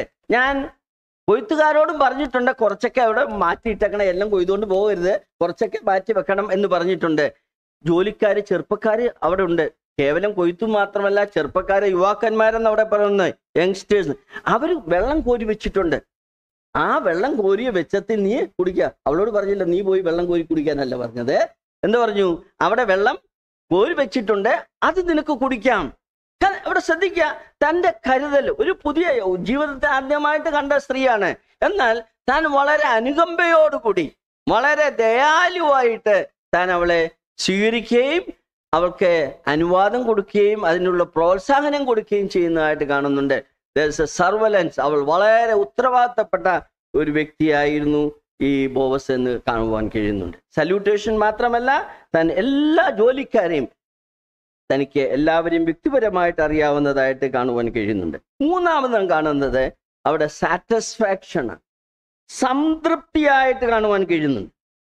എന്താണ് ബോവസിന്റെ വയലിൽ സംതൃപ്തിക്ക് കാരണം? ഒരു ജോലി സ്ഥലത്ത് അവിടുത്തെ ജോലിക്കാരും യജമാനും സംതൃപ്തരാകണമെങ്കിൽ ചില പ്രമാണങ്ങളുണ്ട്. ഒന്നാമത്തെ പ്രമാണം ഇവിടെ നമുക്ക് കാണുവാൻ കഴിയുന്നുണ്ട്, ദ ഡിവിഷൻ ഓഫ് ലേബർ എന്ന് പറഞ്ഞാൽ ഓരോരുത്തരും ചെയ്യേണ്ട ജോലി എന്താണെന്ന് വിഭജിച്ചു കൊടുത്തിട്ടുണ്ട്. ചില ഓഫീസിൽ ചെന്നാൽ, ചില പണിസ്ഥലത്ത് ചെന്നാൽ ആർക്കും അറിയത്തില്ല എന്താ ചെയ്യേണ്ടതെന്ന്. കാര്യം അവിടെ യാതൊരു വിഭജനവുമില്ല, എല്ലാവരും കൺഫ്യൂസ്ഡ് ആണ്. എന്നാൽ ബോവസിന്റെ വയലിൽ യാതൊരു കൺഫ്യൂഷനുമില്ല. അവിടെ സൂപ്പർവൈസറുണ്ട്, പിന്നെ അവിടെ കൊയ്ത്തുകാരുണ്ട്, വെള്ളം കോരി വെക്കാൻ ചെറുപ്പക്കാരായ നല്ല ആരോഗ്യമുള്ള കുട്ടികളുണ്ട്. ഇവിടെ നമുക്കറിയാം ഡിവിഷൻ ഓഫ് ലേബർ ഉണ്ടെങ്കിൽ ഓർഡർ എന്ന് പറഞ്ഞ അർത്ഥം പണിസ്ഥലത്ത്, ജോലി ചെയ്യുന്ന സ്ഥലത്ത് ഓർഡർ ഉണ്ടാകണം. ഡിസോർഡർ ഉണ്ടെങ്കിൽ there is no satisfaction. ബോവസിന്റെ വയലിൽ ഓർഡർലി ആയിട്ടാണ്, എല്ലാം ക്രമമായിട്ട് ചന്തമായും ഉചിതമായും നടക്കുന്ന സ്ഥലമായിരുന്നു. Order was there in that division, that one. അത് തീർച്ചയായിട്ടും സംതൃപ്തി നൽകും. എന്ന് മാത്രമല്ല അവിടെ പറയുന്നുണ്ട്, അവൾ 14-ാം വാക്യത്തിൽ ആ സംതൃപ്തി എന്ന വാക്യം നമുക്ക് കാണുവാൻ കഴിയുന്നു. 14-ാം വാക്യത്തിൽ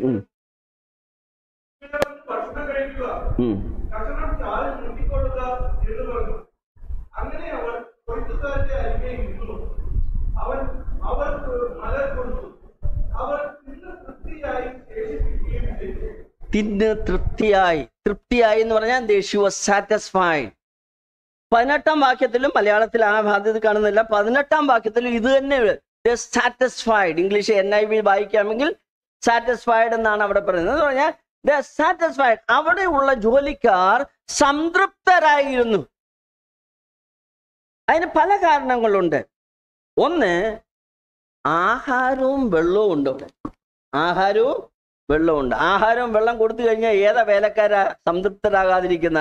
ബോവസിന്റെ വയലിൽ ആരും പൊതി കൊട്ടിക്കൊണ്ട് പോകേണ്ട കാര്യമില്ല. അവിടെ എന്തുണ്ട്? ആഹാരം ഉണ്ട്.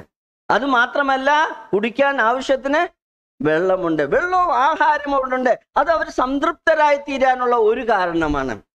രണ്ടാമത് കാണുന്നത് രൂത്ത് പറയുന്ന വാക്കുകളൊക്കെ 10-ാം വാക്യത്തിൽ രൂത്ത് പറയുന്നത്, നീ എന്നോട് ദയ കാണിച്ചു. അത് ദയ കാണിക്കുന്ന I found grace in thy eyes. നിന്റെ കണ്ണിൽ ഞാൻ ദയയുള്ളവളായിരുന്നു. 13-ാം വാക്യത്തിൽ വായിക്കുന്നത്,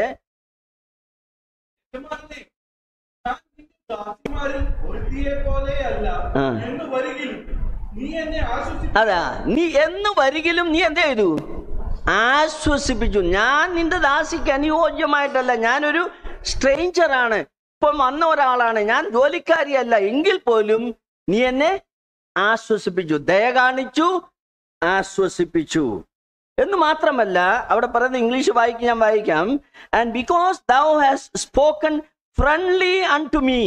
മലയാളത്തിൽ ആ വാക്ക് ഫ്രണ്ട്ലി എന്നില്ല, ഉണ്ടോ? അതെ, ഫ്രണ്ട്ലി unto me, എന്നെ ഒരു സ്നേഹിത പോലെ സ്നേഹത്തോടുകൂടി നീ എന്നോട് സംസാരിച്ചു. അതാണ് കാരണം. എന്ന് മാത്രമല്ല, അവിടെ നമുക്ക് കാണുവാൻ കഴിയുന്നത് അവൾക്ക് എല്ലാ ധാന്യം കൊടുക്കുവാൻ അനുവദിക്കുന്നതായിട്ട് കാണുന്നുണ്ട്. അവളെ ആഹാര സമയത്ത് എന്ത് ചെയ്തു? മോളെ വന്ന് ആഹാരം കഴിക്കാൻ ക്ഷണിച്ചു. അങ്ങനെ അവൾ ക്ഷണിച്ചു കഴിഞ്ഞിട്ട് 14-ാം വാക്യത്തിൽ ആ കാര്യം പറയുന്നുണ്ട്. 14-ാം വാക്യം വായിക്കാം. ഭക്ഷണ സമയത്ത് ബോവസ് അവളോട്, ഇവിടെ വന്ന് ഭക്ഷണം കഴിക്കുക, ഭക്ഷണം ചാറ്റിൽ മുക്കിക്കൊള്ളുക എന്ന് പറഞ്ഞു. അങ്ങനെ അവൾ കൊയ്ത്തുകാരുടെ അരികെ ഇരുന്നു. അവൻ അവൾക്ക് മലർ കൊടുത്തു. അവൾ തിന്ന് തൃപ്തിയായി ശേഷിപ്പിക്കുകയും ചെയ്തു. അവളെ ബോവസ് വിളിച്ച് ആഹാരം കഴിക്കാൻ ക്ഷണിച്ചു, ചാറ്റിൽ മുക്കുവാൻ പറഞ്ഞു. എന്നിട്ട് അവൾ ആഹാരം വാങ്ങിയിട്ട് എവിടെ ഇരുന്നത്? ബോസിന്റെ കൂടെ വന്നിരുന്നത്. അവൾ വിചാരിക്കുക, അതാ ഇത്രയൊക്കെ കാണിച്ചപ്പോ എന്നാ, ഇത്രയും സ്നേഹമായിട്ടൊക്കെ കാണിച്ചെന്നാ ഈ മനുഷ്യന്റെ അടുത്തിരുന്ന് ആഹാരം കഴിക്കാമെന്ന് വിചാരിച്ചോ? ഇല്ല. ശ്രദ്ധിക്കേണ്ട കാര്യമാണ്. അവിടെ വെറുതെ എഴുതിയിരിക്കുന്നതല്ല. അവിടെ എന്ത് പറയുന്നു? അവൾ ആരുടെ കൂടെ ഇരുന്നത്? കൊയ്ത്തുകാരോടുകൂടെ. ജോലി ചെയ്യുന്നവർ അവരുടെ സ്ഥാനം എന്താണെന്ന് മനസ്സിലാക്കേണ്ട ആവശ്യമാണ്. ജോലി സ്ഥലത്ത് യജമാനൻ ചിലപ്പോൾ ദയായിട്ട് കാണിക്കും, കരുണ കാണിക്കും, ചിലപ്പോൾ കാര്യങ്ങളൊക്കെ നന്മ ചെയ്യും. അതുകൊണ്ട് ആ യജമാനന്റെ സ്ഥാനത്ത് കയറിയിരിക്കാൻ പാടില്ല. അത് തെറ്റാണ്. ഞാൻ ഓർക്കുന്നുണ്ട്, ഞങ്ങൾ ജോലി ചെയ്യുന്ന കാലഘട്ടത്തിൽ ഒരിക്കലേ അറിഞ്ഞു, അന്ന് ഞങ്ങളുടെ ഹെഡ് ഓഫ് ദ ഡിപ്പാർട്ട്മെന്റ് അന്ന് അവധിയിലാണെന്നൊരു പ്രചരണം ഉണ്ടായി. ഇന്ന് ഞങ്ങളുടെ ബോസ് വരുന്നില്ല. അപ്പൊ എല്ലാവർക്കും സന്തോഷമായി. ഇന്ന് ഏതായാലും ബോസ് ഇല്ലല്ലോ, നല്ല സന്തോഷം, എല്ലാവർക്കും വളരെ സ്വാതന്ത്ര്യമായിട്ടിരിക്കുന്ന സമയം. അപ്പൊ അതിനകത്തൊരു പിയൂണ് ആ യജമാനൻ ഹെഡ് ഓഫ് ദ ഡിപ്പാർട്ട്മെന്റ് ഇരിക്കുന്ന കസേരയിൽ പോയി അങ്ങിരുന്നു. ഞാൻ ഓർക്കുന്നുണ്ട്. യാദർച്ഛിയാ കുറച്ച് കഴിഞ്ഞപ്പോ ഈ ഹെഡ് ഓഫ് ദ ഡിപ്പാർട്ട്മെന്റ് വന്നു. നോക്കിയപ്പോ അയാളുടെ പുള്ളിയുടെ കസേരയിൽ ഈ പിയൂട് കയറിയിരിക്കുന്നു. എന്ത് ഷോക്ക് ഉണ്ടാവുമെന്ന് അറിയാമോ? കസേരയാണ് അന്ന് ഇരുന്നോട്ടെന്ന് അങ്ങനൊന്നും അല്ല. ഒടുവിൽ വാസ്തവത്തിൽ പുള്ളിക്കൊരു മെമ്മോ കൊടുത്തു. എന്തുകൊണ്ട് അങ്ങനെ ചെയ്തു? ഞാൻ പറഞ്ഞ വളരെ ഗൗരവമായ കാര്യമാണ്. നമുക്കിരിക്കേണ്ട സ്ഥാനമുണ്ട്. ഒരു വേലക്കാരന് താൻ ഇരിക്കേണ്ട സ്ഥാനം അത് മനസ്സിലാക്കിയിരിക്കണം. ഇവിടെ രൂത്തിനെ കുറിച്ച് പറഞ്ഞ എനിക്ക് വളരെ ശ്രദ്ധേയമായി തോന്നി. അവൾക്ക് ഇതെല്ലാം കൊടുത്തു, ദയ കാണിച്ചു, സ്നേഹത്തോടു കൂടി സംസാരിച്ചു. എന്നാൽ അവൾ എന്ന് മനസ്സിലാക്കി, എനിക്കിരിക്കേണ്ട ഒരു സ്ഥാനമുണ്ട്. ആ സ്ഥാനത്തിരിക്കേണ്ടത് ആവശ്യമാണ്. നാം എല്ലാവരും ജോലി ചെയ്യുന്ന എല്ലാവരും നാം മനസ്സിലാക്കേണ്ട ഒരു സത്യമാണ്. നാം നമ്മുടെ മേലാളികളെ അഥവാ നമ്മുടെ ബോസന്മാരെ നാം ബഹുമാനിക്കണം, അവരെ ആദരിക്കേണ്ടത് നമ്മുടെ ആവശ്യമാണ്. ഇത് ഈ ബോവസിന്റെ വയലിൽ സംതൃപ്തിക്കുള്ള കാരണം ഇതാണ്. അവരവർ അവരുടെ ജോലി മനസ്സിലാക്കി, അവർ ചെയ്യേണ്ട കാര്യം എന്താണെന്ന് മനസ്സിലാക്കി എല്ലാം കൊടുത്തതായിട്ട് കാണും. നാലാമത്തെ കാര്യം എന്താണ് പറഞ്ഞതെന്നാണ്? സെക്യൂരിറ്റി. ഭയങ്കര സംരക്ഷണയാണ് അവിടെ. ആർക്കും ഒരു ദോഷവും അവിടെ സംഭവിക്കില്ല. പ്രത്യേകിച്ച് സ്ത്രീകൾക്ക് പരിപൂർണ സമ്പൂർണ്ണ സംരക്ഷണയുള്ള സ്ഥലമായിരുന്നു ബോവസിന്റെ വയൽ. ശ്രദ്ധിക്കുക, 15ഉം 16ഉം വാക്യം വായിക്കാം. അവൾ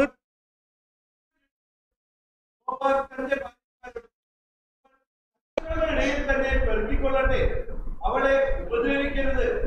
വെറുക്കേണ്ടതിന് അവൾക്കായി കത്യങ്ങളിൽ നിന്ന് വലിച്ചിട്ടേക്കണം, അവളെ ശകാരിക്കരുത് എന്ന് കൽപ്പിച്ചു.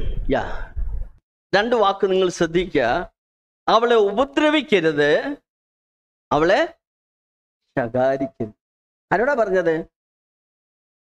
ചെറുപ്പക്കാരോട് പറഞ്ഞതാണ്. അവിടുത്തെ ജോലിക്കാരോട് പറഞ്ഞാണ്. നിങ്ങൾ അവർ വിചാരിക്കുക പുതിയതായിട്ട് വന്ന ഒരു പെൺകുട്ടി, അതും മോവാബ് ദേശത്ത് വന്ന ഒരു പെൺകുട്ടി, എങ്ങനെ ഇതിനെ ഇന്ന് പാഠം പഠിപ്പിച്ചിട്ടേ ഉള്ളൂ, വിചാരിച്ചു എന്തെങ്കിലും ചെയ്യാനുള്ള സാധ്യതയുണ്ട്. ബോസ് പറഞ്ഞു, നിങ്ങൾ വന്നേ, ഈ പെൺകുട്ടി നമ്മുടെ പെൺകുട്ടിയാണ്, ഇവളെ യാതൊരു വിധത്തിലും ഉപദ്രവിക്കരുത്. വളരെ കർശനമായ ആജ്ഞയായിരുന്നത്. വെറുതെ സാധാരണ പറഞ്ഞാൽ ഉപദ്രവിക്കരുത് എന്ന് മാത്രമല്ല, അവളെ ശകാരിക്കരുത്. അവൾ എന്തെങ്കിലും ഒന്ന് പറക്കി, ഓ ഇതെന്തിനാ പറക്കിയതെന്ന് പറഞ്ഞ് അവളെ ശകാരിക്കരുത് എന്ന് മാത്രമല്ല, മൂന്നാമത്തെ കാര്യം വളരെ 9-ാം വാക്യം വായിക്കുക, വേറൊരു കാര്യം പറയുന്നുണ്ട്. തുടരുതെന്നും പറഞ്ഞിട്ടുണ്ട്. മനസ്സിലായോ? ചിലപ്പോ ഒന്ന് ഞോണ്ടിയിട്ട് പോയെന്നിരിക്കും അല്ലേ? പുതിയൊരു പെണ്ണല്ലേ? എന്നാൽ ബോസ് വളരെ ആരോടാ പറഞ്ഞത്? ബാല്യക്കാരോട്. അവിടുത്തെ യുവാക്കന്മാരുണ്ട്. അവർ ചിലപ്പോ ഒരുപക്ഷെ ഈ രൂപത്തിനെ കണ്ടാൽ എന്തെങ്കിലും ഒന്ന് ഞോടാൻ സാധ്യതയുണ്ട്. അതുകൊണ്ട് ബോസ് പറയുകയാണ്, യാതൊരു വിധത്തിലും ഈ സ്ത്രീയെ ഉപദ്രവിക്കുവാൻ പാടില്ല. ബോവസിന്റെ വയലിൽ സ്ത്രീകൾക്ക് പരിപൂർണമായ സുരക്ഷിതത്വം ഉണ്ടായിരുന്നു. ഇന്ന് നമുക്കറിയാം പല ഓഫീസുകളിലും ഒരു സുരക്ഷിതത്വവും ഇല്ല. വളരെ പേടിച്ചായിരിക്കും ചിലപ്പോൾ ജോലി ചെയ്യുന്നത്. എന്നാൽ ബോവസിന്റെ വയലിൽ അങ്ങനെ ഒരു പ്രശ്നമേ ഉണ്ടായില്ല. നമ്മുടെ ഭവനങ്ങളിൽ ജോലി ചെയ്യുന്നവരോടും ഈ കാര്യത്തിൽ നാം വളരെ ശ്രദ്ധിക്കേണ്ട ആവശ്യമാണ്. അവർ ജോലി ചെയ്യുമ്പോൾ അവർക്ക് പരിപൂർണമായ സുരക്ഷിതത്വം നൽകേണ്ട, ഉറപ്പ് നൽകേണ്ടത് നമ്മുടെ ചുമതലയാണ്. യാതൊരു കാരണവശാലും അവരെ ഉപദ്രവിക്കുകയോ ശകാരിക്കുകയോ തൊടുകയോ ചെയ്യരുത്. 1 കൊരിന്ത്യർ 7:1 എന്താ പറയുന്നത്? 1 കൊരിന്ത്യർ 7:1 അതുകൊണ്ട് നിങ്ങൾ എഴുതി അയച്ച സംഗതികളെ കുറിച്ച് എന്റെ അഭിപ്രായം എന്തെന്നാൽ, സ്ത്രീയെ തൊടാതിരിക്കുന്നത് മനുഷ്യന് നല്ലത്, പുരുഷന് നല്ലത്. ആക്ച്വലി അതാണ്. It is good that man should not touch A woman. പുരുഷന് നല്ലത് എന്താണ്? സ്ത്രീയെ തൊടാതിരിക്കുക. അപ്പോൾ ബോവസിന്റെ വയലിൽ സ്ത്രീകൾക്ക് പരിപൂർണമായ സംരക്ഷണ ഉണ്ടായിരുന്നു എന്ന് നമുക്ക് ഇവിടെ കാണുവാൻ കഴിയുന്നു.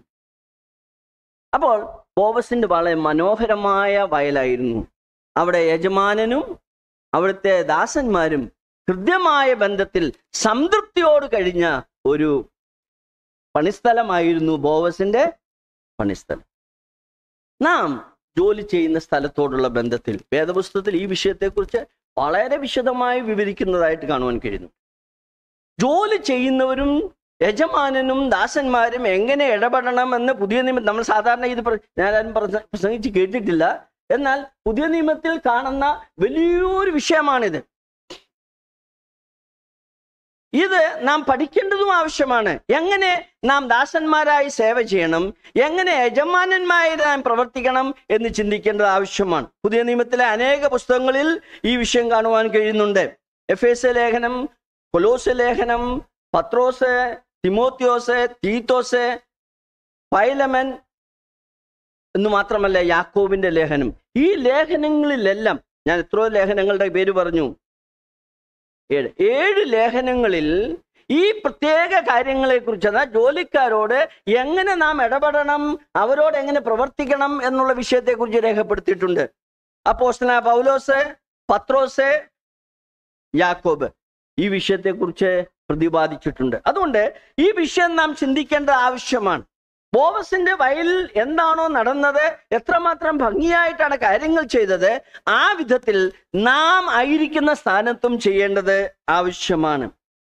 നാം നമ്മുടെ യജമാനന്മാരെ അനുസരിക്കണം. ഒന്നാമത്തെ കൽപ്പനയാണ്, നാം യജമാനന്മാരെ അനുസരിക്കണം. നമുക്ക് അതിനോടുള്ള ബന്ധത്തിൽ പുതിയ നിയമത്തിലെ ചില വേദഭാഗങ്ങൾ വായി. ബി ഒബീഡിയന്റ് ടു ദം, അവരെ അനുസരിക്കണം. എഫേസ്യ ലേഖനം 6-ാം അധ്യായം 5-ാം വാക്യം.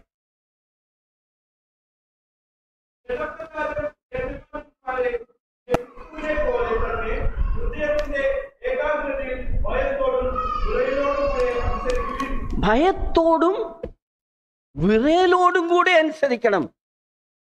നാം നമ്മുടെ യജമാനന്മാരെ വളരെ ബഹുമാനത്തോടു കൂടി, വിറയലോടുകൂടി അവരെന്തു പറഞ്ഞാലും കേൾക്കാൻ തയ്യാറായി പറഞ്ഞ് ചെയ്യേണ്ട ആവശ്യമാണ്. വളരെ വ്യക്തമായി പൗലോസ് ഈ വിഷയത്തെക്കുറിച്ച് പറയുന്നു. കൊലോസ്യ ലേഖനം 3:22 അവിടെ അത് തന്നെയാണ് കാണുന്നത്. കൊലോസ്യർ 3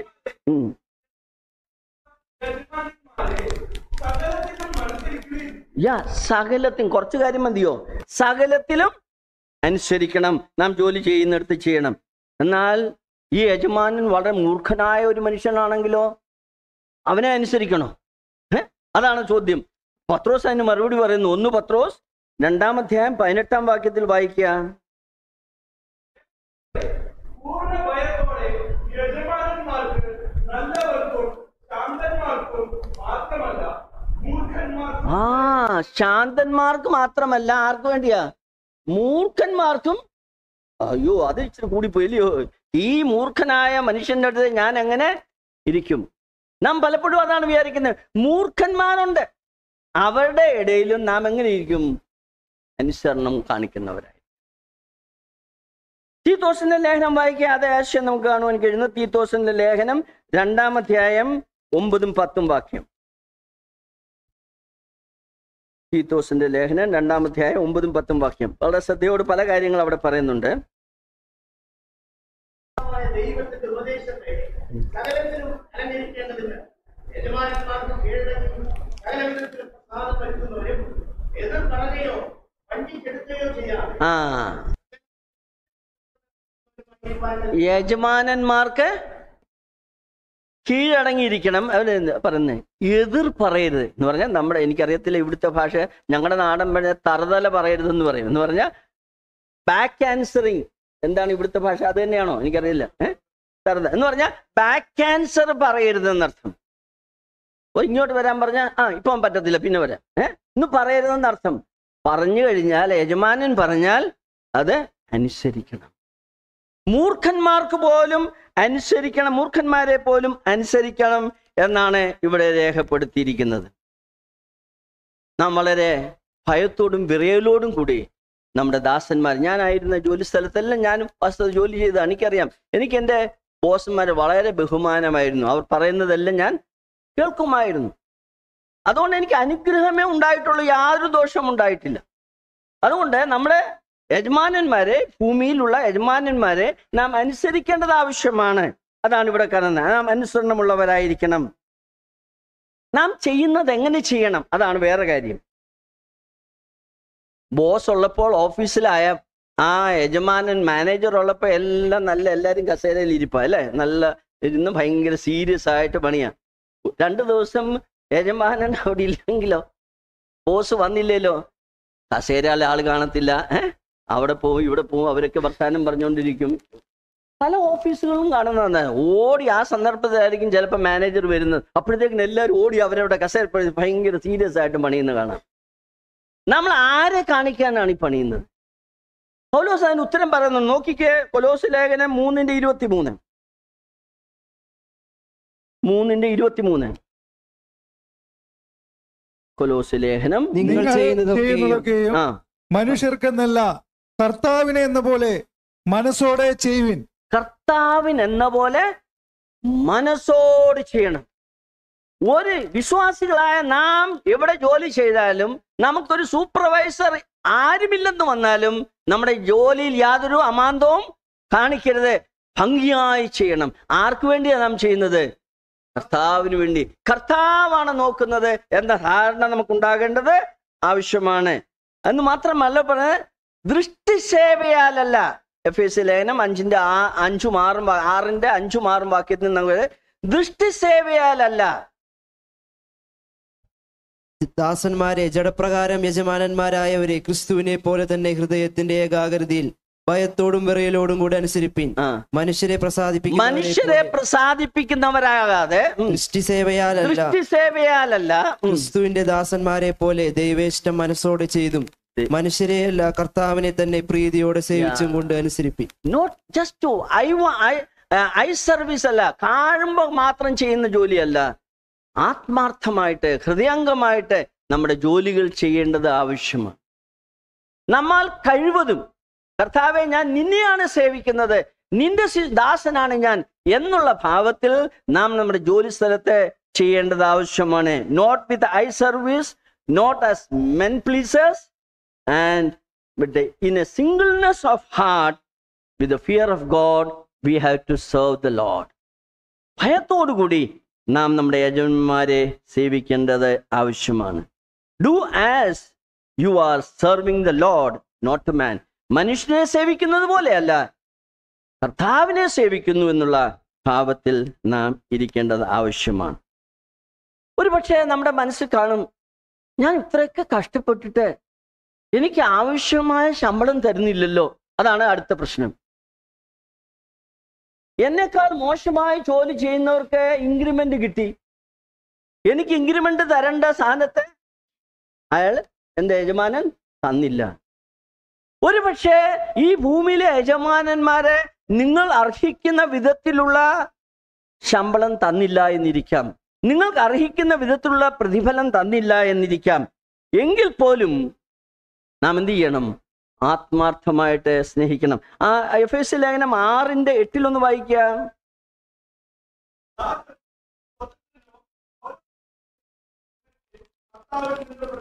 ആരാ പ്രതിഫലം തരുന്നത്? കർത്താവ് തരും. നീ കർത്താവിനെയാണ് സേവിക്കുന്നത്, കർത്താവിന് വേണ്ടിയാണ് ജോലി ചെയ്യുന്നത്. എങ്കിൽ കർത്താവിന് വേണ്ടി സേവിക്കുകയും കർത്താവിന് വേണ്ടി ജോലി ചെയ്യുകയും ചെയ്താൽ ആര് പ്രതിഫലം തരും? കർത്താവ്. ഒരുപക്ഷെ ഇൻക്രിമെന്റ് കിട്ടിയില്ലെന്നിരിക്കാം, ശമ്പളക്കയറ്റം ഉണ്ടായില്ലെന്നിരിക്കാം. ഭയപ്പെടേണ്ട.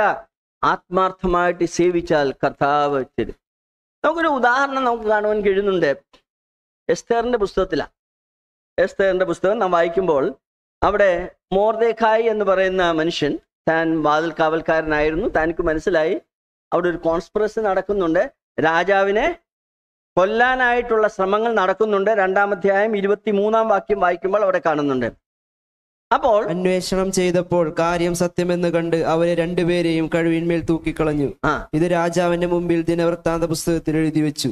മൊർദെഖായി ഈ വിവരം അറിയിച്ചു. രണ്ടുപേര് രാജാവിനെ കൊല്ലുവാൻ ശ്രമിക്കുന്നുണ്ട് എന്ന് അറിയിച്ചു. അത് എസ്തേർ മുഖാന്തരം അത് അറിയിക്കപ്പെട്ടു. അപ്പൊ രാജാവ് അത് അന്വേഷിച്ചു. ശരിയാണോ ഈ പറഞ്ഞതൊക്കെ? അന്വേഷിച്ചപ്പോൾ മനസ്സിലായി, ശരിയാണ്, അവർ കൊല്ലുവാനുള്ള എല്ലാ ആസൂത്രണവും ചെയ്തിരിക്കുന്നുണ്ട്. അപ്പോൾ ഒരു കാര്യം മനസ്സിലായി, അവരെ ഇത് മനസ്സിലാക്കി ഈ രണ്ടുപേരെയും കൊന്നുകളഞ്ഞു. അടുത്ത വാക്യം വായിക്കാം, 3-ാം അധ്യായം 1-ാം വാക്യം.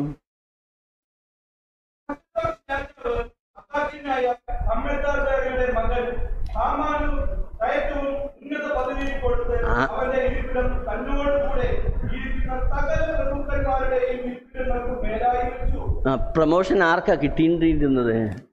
പ്രമോഷൻ കിട്ടേണ്ടത് മൊർദെഖായിക്കാ. പ്രമോഷൻ കിട്ടിയത് ആർക്കാ? ഇത് കിട്ടും. നമ്മുടെ ജോലി സ്ഥലത്തെല്ലാം നടക്കുന്ന കാര്യമാണ്.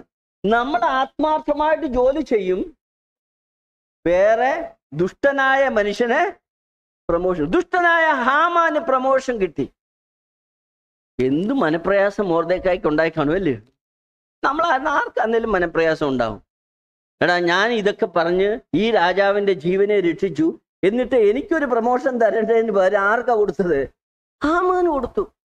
എന്നാൽ ദൈവത്തിന്റെ ബലമുള്ള കയ്യിൽ താണിരുന്ന മൊർദെഖായിക്ക് എന്ത് സംഭവിച്ചു? തക്ക സമയത്ത് ആരുയർത്തി? ദൈവം അവനെ തക്ക സമയത്ത് ഉയർത്തി. അവനെ എല്ലാ നാമങ്ങൾക്കും മേലായെന്ന് പറയാം. ആ രാജ്യത്തെ എല്ലാവരും വന്ദിക്കുവത്തക്കവണ്ണം ആദരണീയനായി തീർന്ന മൊർദെഖായി ദൈവമാണ് അത് ചെയ്തത്. അതുകൊണ്ട് ഒരു കാര്യം മനസ്സിലാക്കണം, നമ്മുടെ ഓഫീസിൽ നമുക്ക് ലഭിക്കേണ്ട അർഹത ലഭിച്ചില്ല എന്നിരിക്കാം, നമുക്ക് ലഭിക്കേണ്ട ശമ്പളങ്ങൾ ലഭിച്ചില്ല എന്നിരിക്കാം. ഭയപ്പെടേണ്ട കാര്യമില്ല. നാം കർത്താവിനെയാണ് സേവിക്കുന്നത്. അതുകൊണ്ട് കർത്താവ് നമ്മെ തക്ക സമയത്ത് അത് നാം മനസ്സിലാക്കേണ്ട കാര്യമാണ്. ചിലരാണെങ്കിൽ എൻ്റെ യജമാനൻ എനിക്ക് ശമ്പളം തന്നില്ല, എന്നാൽ ഇയാളെ 1-2 പാഠം പഠിപ്പിച്ചിട്ടേ ഉള്ളൂ. അതാണ് പലരുടെയും വിചാരം. ഒരിക്കലും ഒരു സഹോദരൻ എന്നോട് പറഞ്ഞതാണ്, സഹോദരൻ അവരെനിക്ക് ശമ്പളം തരുന്നില്ല, എനിക്ക് അർഹിക്കുന്ന ശമ്പളം തരുന്നില്ല, അവന്റെ മെഷീൻ എന്ന് ഞാൻ കേടാക്കിയിട്ടേ ഉള്ളൂ. വലിയ കോടികൾ വരുന്ന മെഷീനാണ് അത്. ഞാൻ എന്തെങ്കിലും 2 സ്ക്രൂ ഒക്കെ ഇട്ട് ഇളക്കി വെക്കും, അവൻ അതിന് മുടക്കട്ടെ, പൈസ മുടക്ക. കാര്യം എനിക്ക് സഹോദരൻ പറഞ്ഞ കാര്യമോ, ഞാൻ വെറുതെ പറഞ്ഞതല്ലേ, സംഭവം പറഞ്ഞോ. സഹോദരന്മാരെ, യാതൊരു കാരണവശാലും അത് നാം ചെയ്യാൻ പാടില്ല. വിശ്വാസികളായ നാം നമ്മുടെ യജമാനന്മാർക്ക് യാതൊരു കാരണവശാലും നഷ്ടം വരുത്തുവാൻ പാടില്ല. ദാനിയേലിന്റെ പുസ്തകം 6-ാം അധ്യായത്തിൽ വരുമ്പോൾ ദാനിയേലിനെ അവിടെ അപ്പോയിന്റ് ചെയ്യുന്നതായിട്ട് കാണുന്നുണ്ട്. ദാനിയേലിന്റെ പുസ്തകം 6-ാം അധ്യായത്തിൽ 2-ാം വാക്യത്തിൽ എൻ്റെ ഓർമ്മ 2-ലാണെന്ന് തോന്നുന്നു. ദാനിയേൽ 6:2.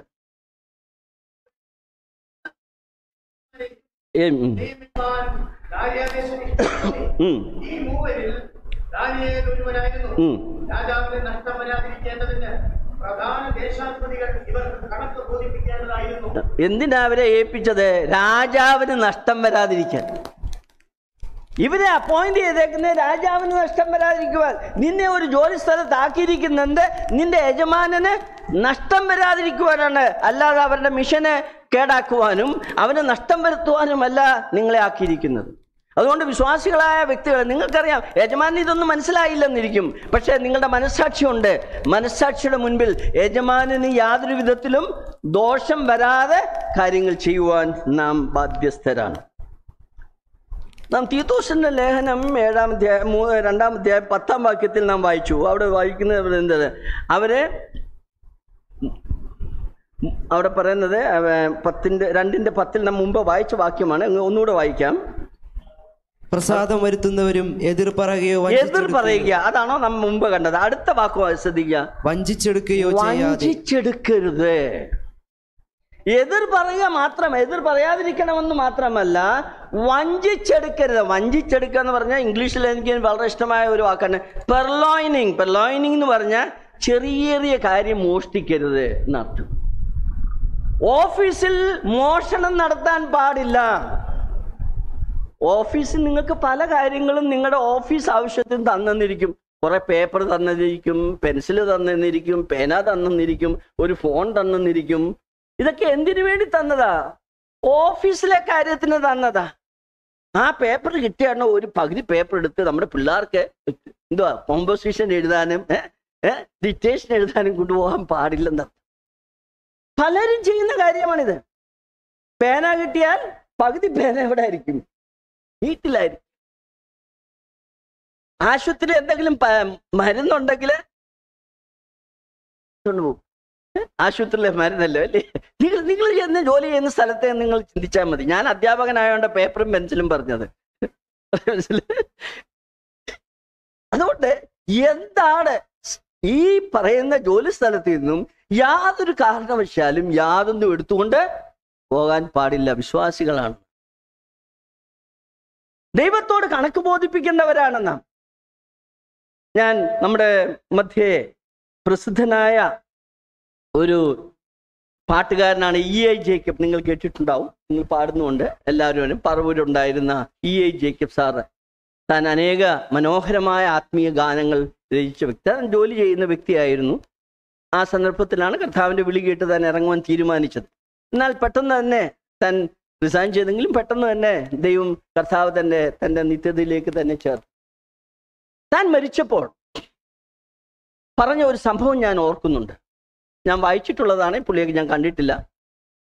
തന്നെ കുറിച്ച് പറഞ്ഞത്, അവിടുത്തെ ഓഫീസിലുള്ളവരോട് പറഞ്ഞത്, ഈ മനുഷ്യൻ താൻ ഓഫീസിൽ കൊടുത്ത ഒരു വസ്തുവും താൻ എടുത്തില്ല. ഒരു പേപ്പർ കഷ്ണം പോലും താൻ തന്റെ സ്വന്തം ആവശ്യങ്ങൾക്ക് വേണ്ടി ഉപയോഗിച്ചിരുന്നില്ല എന്നാണ് പറയുന്നത്.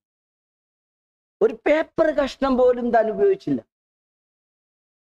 അതാണ് വിശ്വാസിയുടെ വിശ്വസ്തത. യാതൊരു കാരണവശാലും നമ്മുടെ വ്യക്തിപരമായ ആവശ്യങ്ങൾക്ക് ഓഫീസിലെ വസ്തുക്കൾ മോഷ്ടിക്കുവാൻ, അത് വഞ്ചിച്ചെടുക്കരുതെന്ന് എവിടെ പറയുന്നത്, മോഷ്ടിക്കുവാൻ പാടില്ല. വലിയ മോഷണമൊന്നുമല്ല, കോടികളുടെ മോഷണമൊന്നുമല്ല, യാതൊന്നും ചെയ്യുവാൻ പാടില്ല എന്നാണ്. എനിക്കറിയാം ഒരു സഹോദരൻ 10 മണിയാവുമ്പോൾ എനിക്ക് ഒരുപാട് ഫോൺ കോൾ കിട്ടും. എന്താണ് അറിയാം, 10 മണിക്ക് ആ പുള്ളി ഓഫീസിൽ ചെല്ലുന്നു. പണ്ടത്തെ കാര്യമാണ്. കാര്യം അന്ന് ഫോണൊക്കെ വിളിച്ചാൽ ഭയങ്കര ചാർജാ, പൈസ കൊടുക്കണം. അതുകൊണ്ട് തൻ്റെ സ്വന്തം വീട്ടിലിരിക്കുമ്പോൾ ഒരു ഫോണും ഇല്ല. എന്നാൽ ഓഫീസിൽ ചെല്ലുമ്പോൾ കാണുന്നവർക്കെല്ലാം ഫോണാണ്. ആരുടെ ബില്ലാ പോകുന്നത്? ഓഫീസിന്റെ ബില്ലാ പോകുന്നത്. ഓഫീസിന്റെ ഫോൺ നൽകിയിരിക്കുന്നത് നമ്മുടെ കൂട്ടുകാരെ വിളിക്കാനുള്ളതല്ല, നമ്മുടെ സ്നേഹിതന്മാരെ വിളിക്കുവാനല്ല, ഓഫീസിന്റെ ആവശ്യങ്ങൾക്ക് വേണ്ടി നൽകിയിരിക്കുന്നതാണ്. അത് വളരെ സൂക്ഷ്മതയോടും ഭയത്തോടും കൂടെ നാം ചെയ്യേണ്ടത് ആവശ്യമാണ്. നാം നമ്മുടെ ജോലി സ്ഥലത്ത് വിശ്വസ്തമായി നാം സേവിച്ചാൽ എന്തുണ്ടാകുമെന്നറിയാമോ?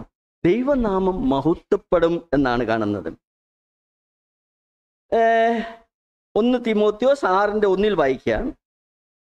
1 തിമോത്തിയോസ് 6:1.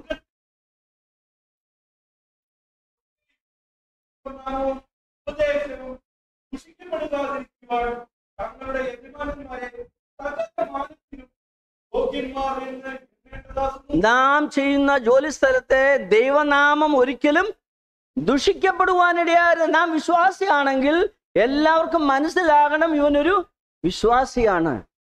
യാതൊരു വിധത്തിലും ദൈവനാമം ദുഷിക്കപ്പെടുവാനിടയാകരുത്. നമ്മുടെ പ്രവൃത്തിയിലും നമ്മുടെ എല്ലാ കാര്യങ്ങളിലും ദൈവത്തിന്റെ നാമം മഹത്വീകരിക്കപ്പെടേണ്ടത് ആവശ്യമാണ്. നാം ആയിരിക്കുന്ന സ്ഥലത്ത് അങ്ങനെയാണോ നാം ചെയ്യുന്നത്? തീത്തോസിന്റെ ലേഖനം നാം വായിച്ചിട്ട് 2-ാം അധ്യായത്തിൽ അവിടെ വായിക്കുന്നുണ്ട്. അവിടെ ദൈവ അലങ്കാരമായി, അവിടെ മലയാള പദവി ടീച്ച്, അവിടെ പറയുന്നത് ഇംഗ്ലീഷ് ഞാൻ പറയാം, in all things teaching of God should be made attractive. അതാ ദൈവവചനം ആകർഷണീയമായി തീരണം. വായിക്കാം മലയാളത്തിൽ. ദാസന്മാർ നമ്മുടെ രക്ഷിതാവായ ദൈവത്തിന്റെ ഉപദേശത്തെ, രക്ഷിതാവായ ദൈവത്തിന്റെ ഉപദേശം സകലത്തിലും അലങ്കരിക്കേണ്ടതിന്, സകലത്തിലും അലങ്കരിക്കേണ്ടത് ദാസന്മാർ എന്ത് ചെയ്യണം? യജമാന്മാർക്ക് കീഴടങ്ങിയിരിക്കണം. എന്താ പറയാ, ഈ നമ്മൾ പറയുന്നതൊക്കെ ശരിയാണെങ്കിൽ, അത് ആകർഷണീയമായി തോന്നണമെങ്കിൽ നാം നമ്മുടെ യജമാനന്മാർക്ക് കീഴടങ്ങിയിരിക്കണം. ഇവൻ പറയുന്നത് നല്ലതാണ്, ഇവൻ വിശ്വാസിയാണ്, അവന്റെ പറയുന്നത് അനുസരിച്ച് അവനെ ജീവിക്കുന്നു. അത് നാം ശ്രദ്ധിക്കേണ്ട ഏറ്റവും വലിയ ആവശ്യമാണ്.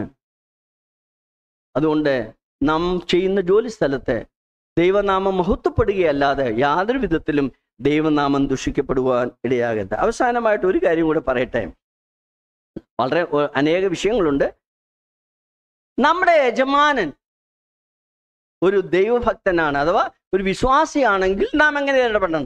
വിശ്വാസിയാണെങ്കിൽ പിന്നെ ഒരു വിശ്വാസിയാ നമ്മളെ ഒന്നിച്ചെല്ലി പോകുന്ന ഒരേ അപ്പല്ലി മുറിക്കുന്നത് അല്ലേ?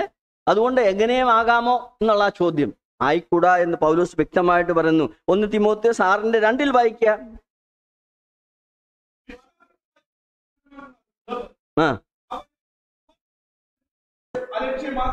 സഹോദരന്മാരെന്ന് വെച്ച് അലക്ഷ്യമാക്കരുത്.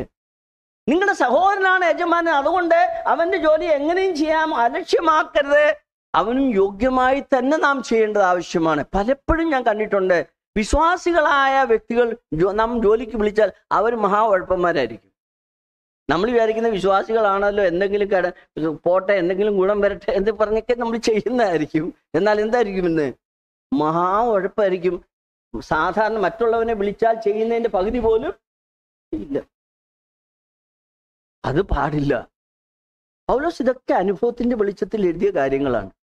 അതുകൊണ്ട് യജമാനന്മാരും ദാസന്മാരും എങ്ങനെയായിരിക്കണം എന്ന് വ്യക്തമായി ഇവിടെ രേഖപ്പെടുത്തിയിട്ടുണ്ട്. അതുമാത്രം ഇത് ജോലിക്കാരുടെ കാര്യമാണ്. എൻ്റെ സമയം അവസാനിച്ചു. ഞാൻ അടുത്ത നമുക്ക് ക്ലാസ്സിലെടുക്കാം. മാസ്റ്റേഴ്സ് അഥവാ യജമാനന്മാർ എങ്ങനെ തങ്ങളുടെ ദാസന്മാരെ പരിഗണിക്കണമെന്ന് നമുക്ക് അടുത്ത ക്ലാസ്സിൽ ചിന്തിക്കാം. എന്ന് മാത്രമല്ല, ഞാൻ പറഞ്ഞാൽ ഇത് വളരെ വിശാലമായ ഒരു വിഷയമാണ്. അത് മാത്രമല്ല, ജോലി സ്ഥലത്തുണ്ടാകുന്ന അപകടങ്ങൾ എന്തൊക്കെയാണ്, അവിടെ നാം ഏത് വിധത്തിലായിരിക്കണം എന്നും നാം ചിന്തിക്കേണ്ടത് ആവശ്യമാണ്. ബോവസിന്റെ വയൽ എത്ര മനോഹരമായ വയലാണ് അല്ലേ, നാം കണ്ടു കഴിഞ്ഞു. അവിടെ നല്ല സന്തോഷമുണ്ട്, സംതൃപ്തിയുണ്ട്, അവിടെ സംരക്ഷണയുണ്ട്,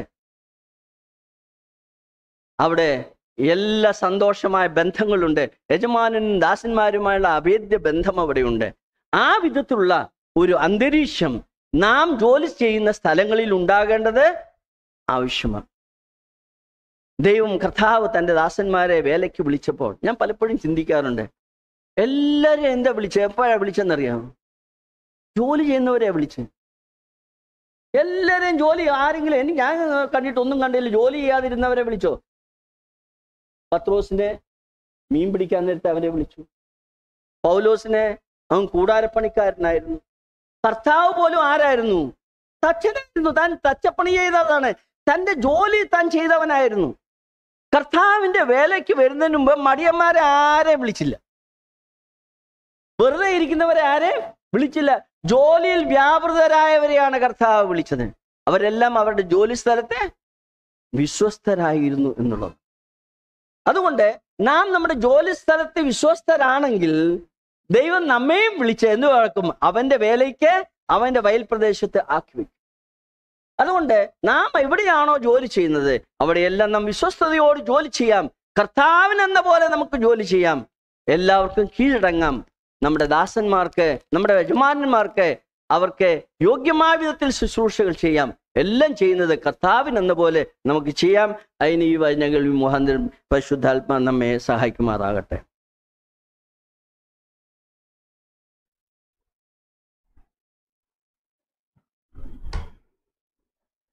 ഈ ശാസ്ത്രീയ കാര്യങ്ങളെക്കുറിച്ച് നിങ്ങൾക്ക് ബൈബിളും ശാസ്ത്രവുമായിട്ട് വളരെ അറിയണമെങ്കിൽ അനേക പുസ്തകങ്ങളുണ്ട്.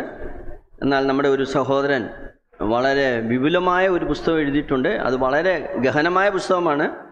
God of the Bible is the God of science എന്ന് പറഞ്ഞുകൊണ്ട് ഈ അടുത്ത കാലങ്ങളിൽ പബ്ലിഷ് ചെയ്ത ഒരു പുസ്തകമാണ്. BLS മുഖാന്തരമാണ് അത് പബ്ലിഷ് ചെയ്തത്. ഞാനാണ് അത് എഡിറ്റ് ചെയ്ത് നോക്കിയതുമെല്ലാം. അതുകൊണ്ട് എനിക്ക് ധൈര്യമായിട്ട് പറയാം, ആ പുസ്തകം വളരെ, പക്ഷേ സാധാരണക്കാരന് വായിക്കാൻ പറ്റുന്ന പുസ്തകമല്ല. ഞാൻ നിങ്ങൾക്ക് കാര്യമായിട്ട് പഠിക്കണം, നിങ്ങൾക്ക് കാര്യമായിട്ട് പഠിക്കണം. മാത്തമാറ്റിക്കലും എല്ലാ ഡിവിഷൻസും ഉണ്ട്. നല്ലൊരു പുസ്തകമാണ്. God of the Bible is A God of science. അനേക ശാസ്ത്രീയ രംഗത്തെ അനേക കാര്യങ്ങൾ വേദപുസ്തകത്തിൽ നിന്നും വളരെ ആധികാരികത്തോടുകൂടി എഴുതിയിരിക്കുന്ന ഒരു പുസ്തകമാണ്. ആ എഴുത്തുകാരൻ്റെ പേര് ജോർജ് കോഷി എന്നാണ്. പുള്ളി അമേരിക്കയിൽ വലിയൊരു സയൻറ്റിസ്റ്റാണ്.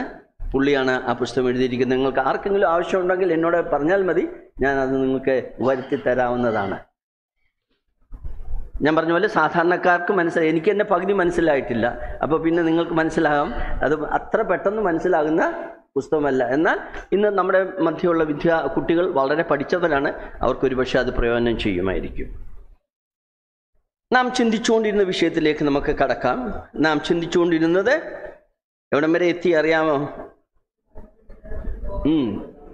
യജമാനനും ദാസന്മാരും തമ്മിലുള്ള ബന്ധം. ഞാൻ അതിൻ്റെ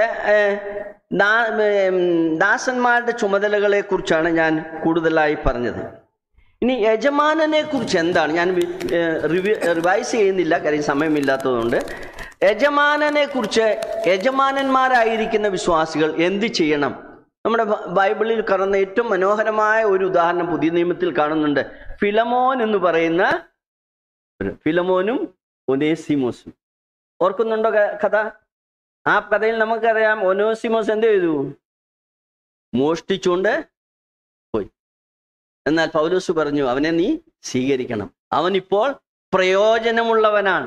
പണ്ട് പ്രയോജനമില്ലാത്തവനായിരുന്നു, എന്നാൽ അവൻ പ്രയോജനമുള്ളവൻ, അവനെ സ്വീകരിക്കണം എന്ന് പറഞ്ഞ് ഫിലമോന് എഴുതുകയാണ്.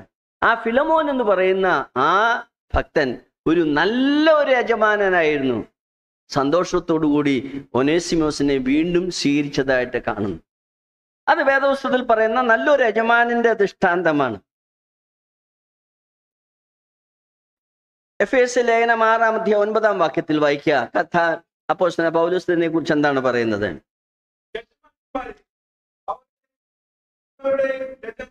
സ്വർഗത്തിലുണ്ടെന്നും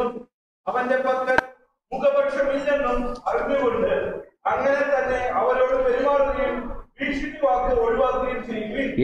യജമാനന്മാരെ, നിങ്ങൾക്ക് മനസ്സിലാകണം, നിന്റെ ദാസന്റെയും നിന്റെയും യജമാനൻ എവിടെ ഉണ്ട്? സ്വർഗത്തിലുണ്ട്. അതുകൊണ്ട് അവരോട് വളരെ സൗമ്യമായിട്ടും വളരെ മയത്തിലും ഇടപെടേണ്ട ആവശ്യം. അവിടെ പറയുന്നത് എന്താ? ഭീഷണി പറയരുതെന്ന്.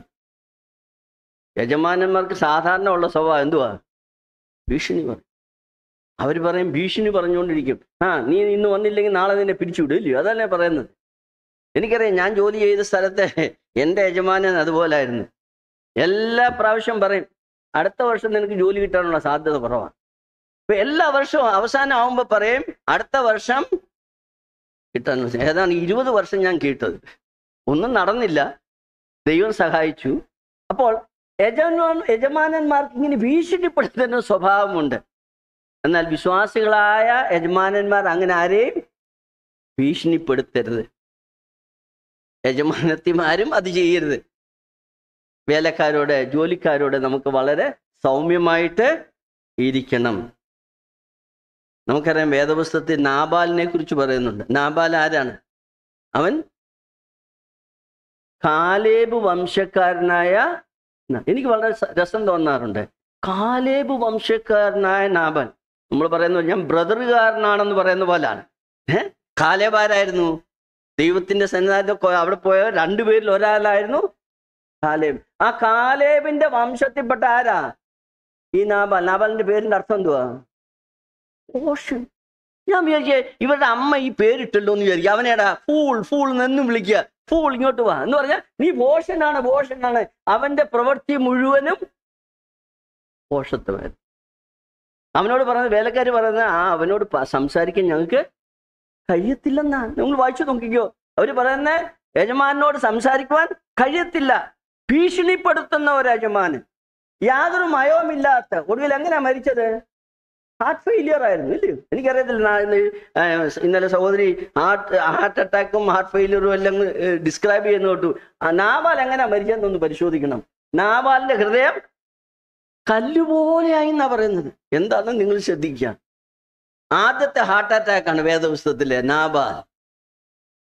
അതുകൊണ്ട് നിങ്ങൾക്ക് ഹാർട്ട് അറ്റാക്ക് ഉണ്ടാകാതിരിക്കണമെങ്കിൽ ദാസന്മാരോട് സൗമ്യമായിട്ടും സന്തോഷമായിട്ടും ഇടപെടണം. വളരെ ആവശ്യമാണ്. Don't threaten not. അതാണ്, അവരെ ഭീഷണിപ്പെടുത്തരുത്. രണ്ടാമത്തെ കാര്യം ശ്രദ്ധിക്കേണ്ടത്, അവർക്ക് യോഗ്യമായ ശമ്പളം കൊടുക്കണം. അവരുടെ ശമ്പളം പിടിച്ചു പറ്റുവാൻ പാടില്ല. ന്യായമായിട്ട് കൊടുക്കണം. അവരുടെ അവർ അധ്വാനിക്കുകയാണ്, അവർക്ക് ആവശ്യമായത് കൊടുക്കണം. യാക്കോബിന്റെ പുസ്തകം 2-3 വാക്യങ്ങൾ വായിക്കാം. യാക്കോബിന്റെ ലേഖനം 5-ാം അധ്യായം 4-ാം വാക്യം.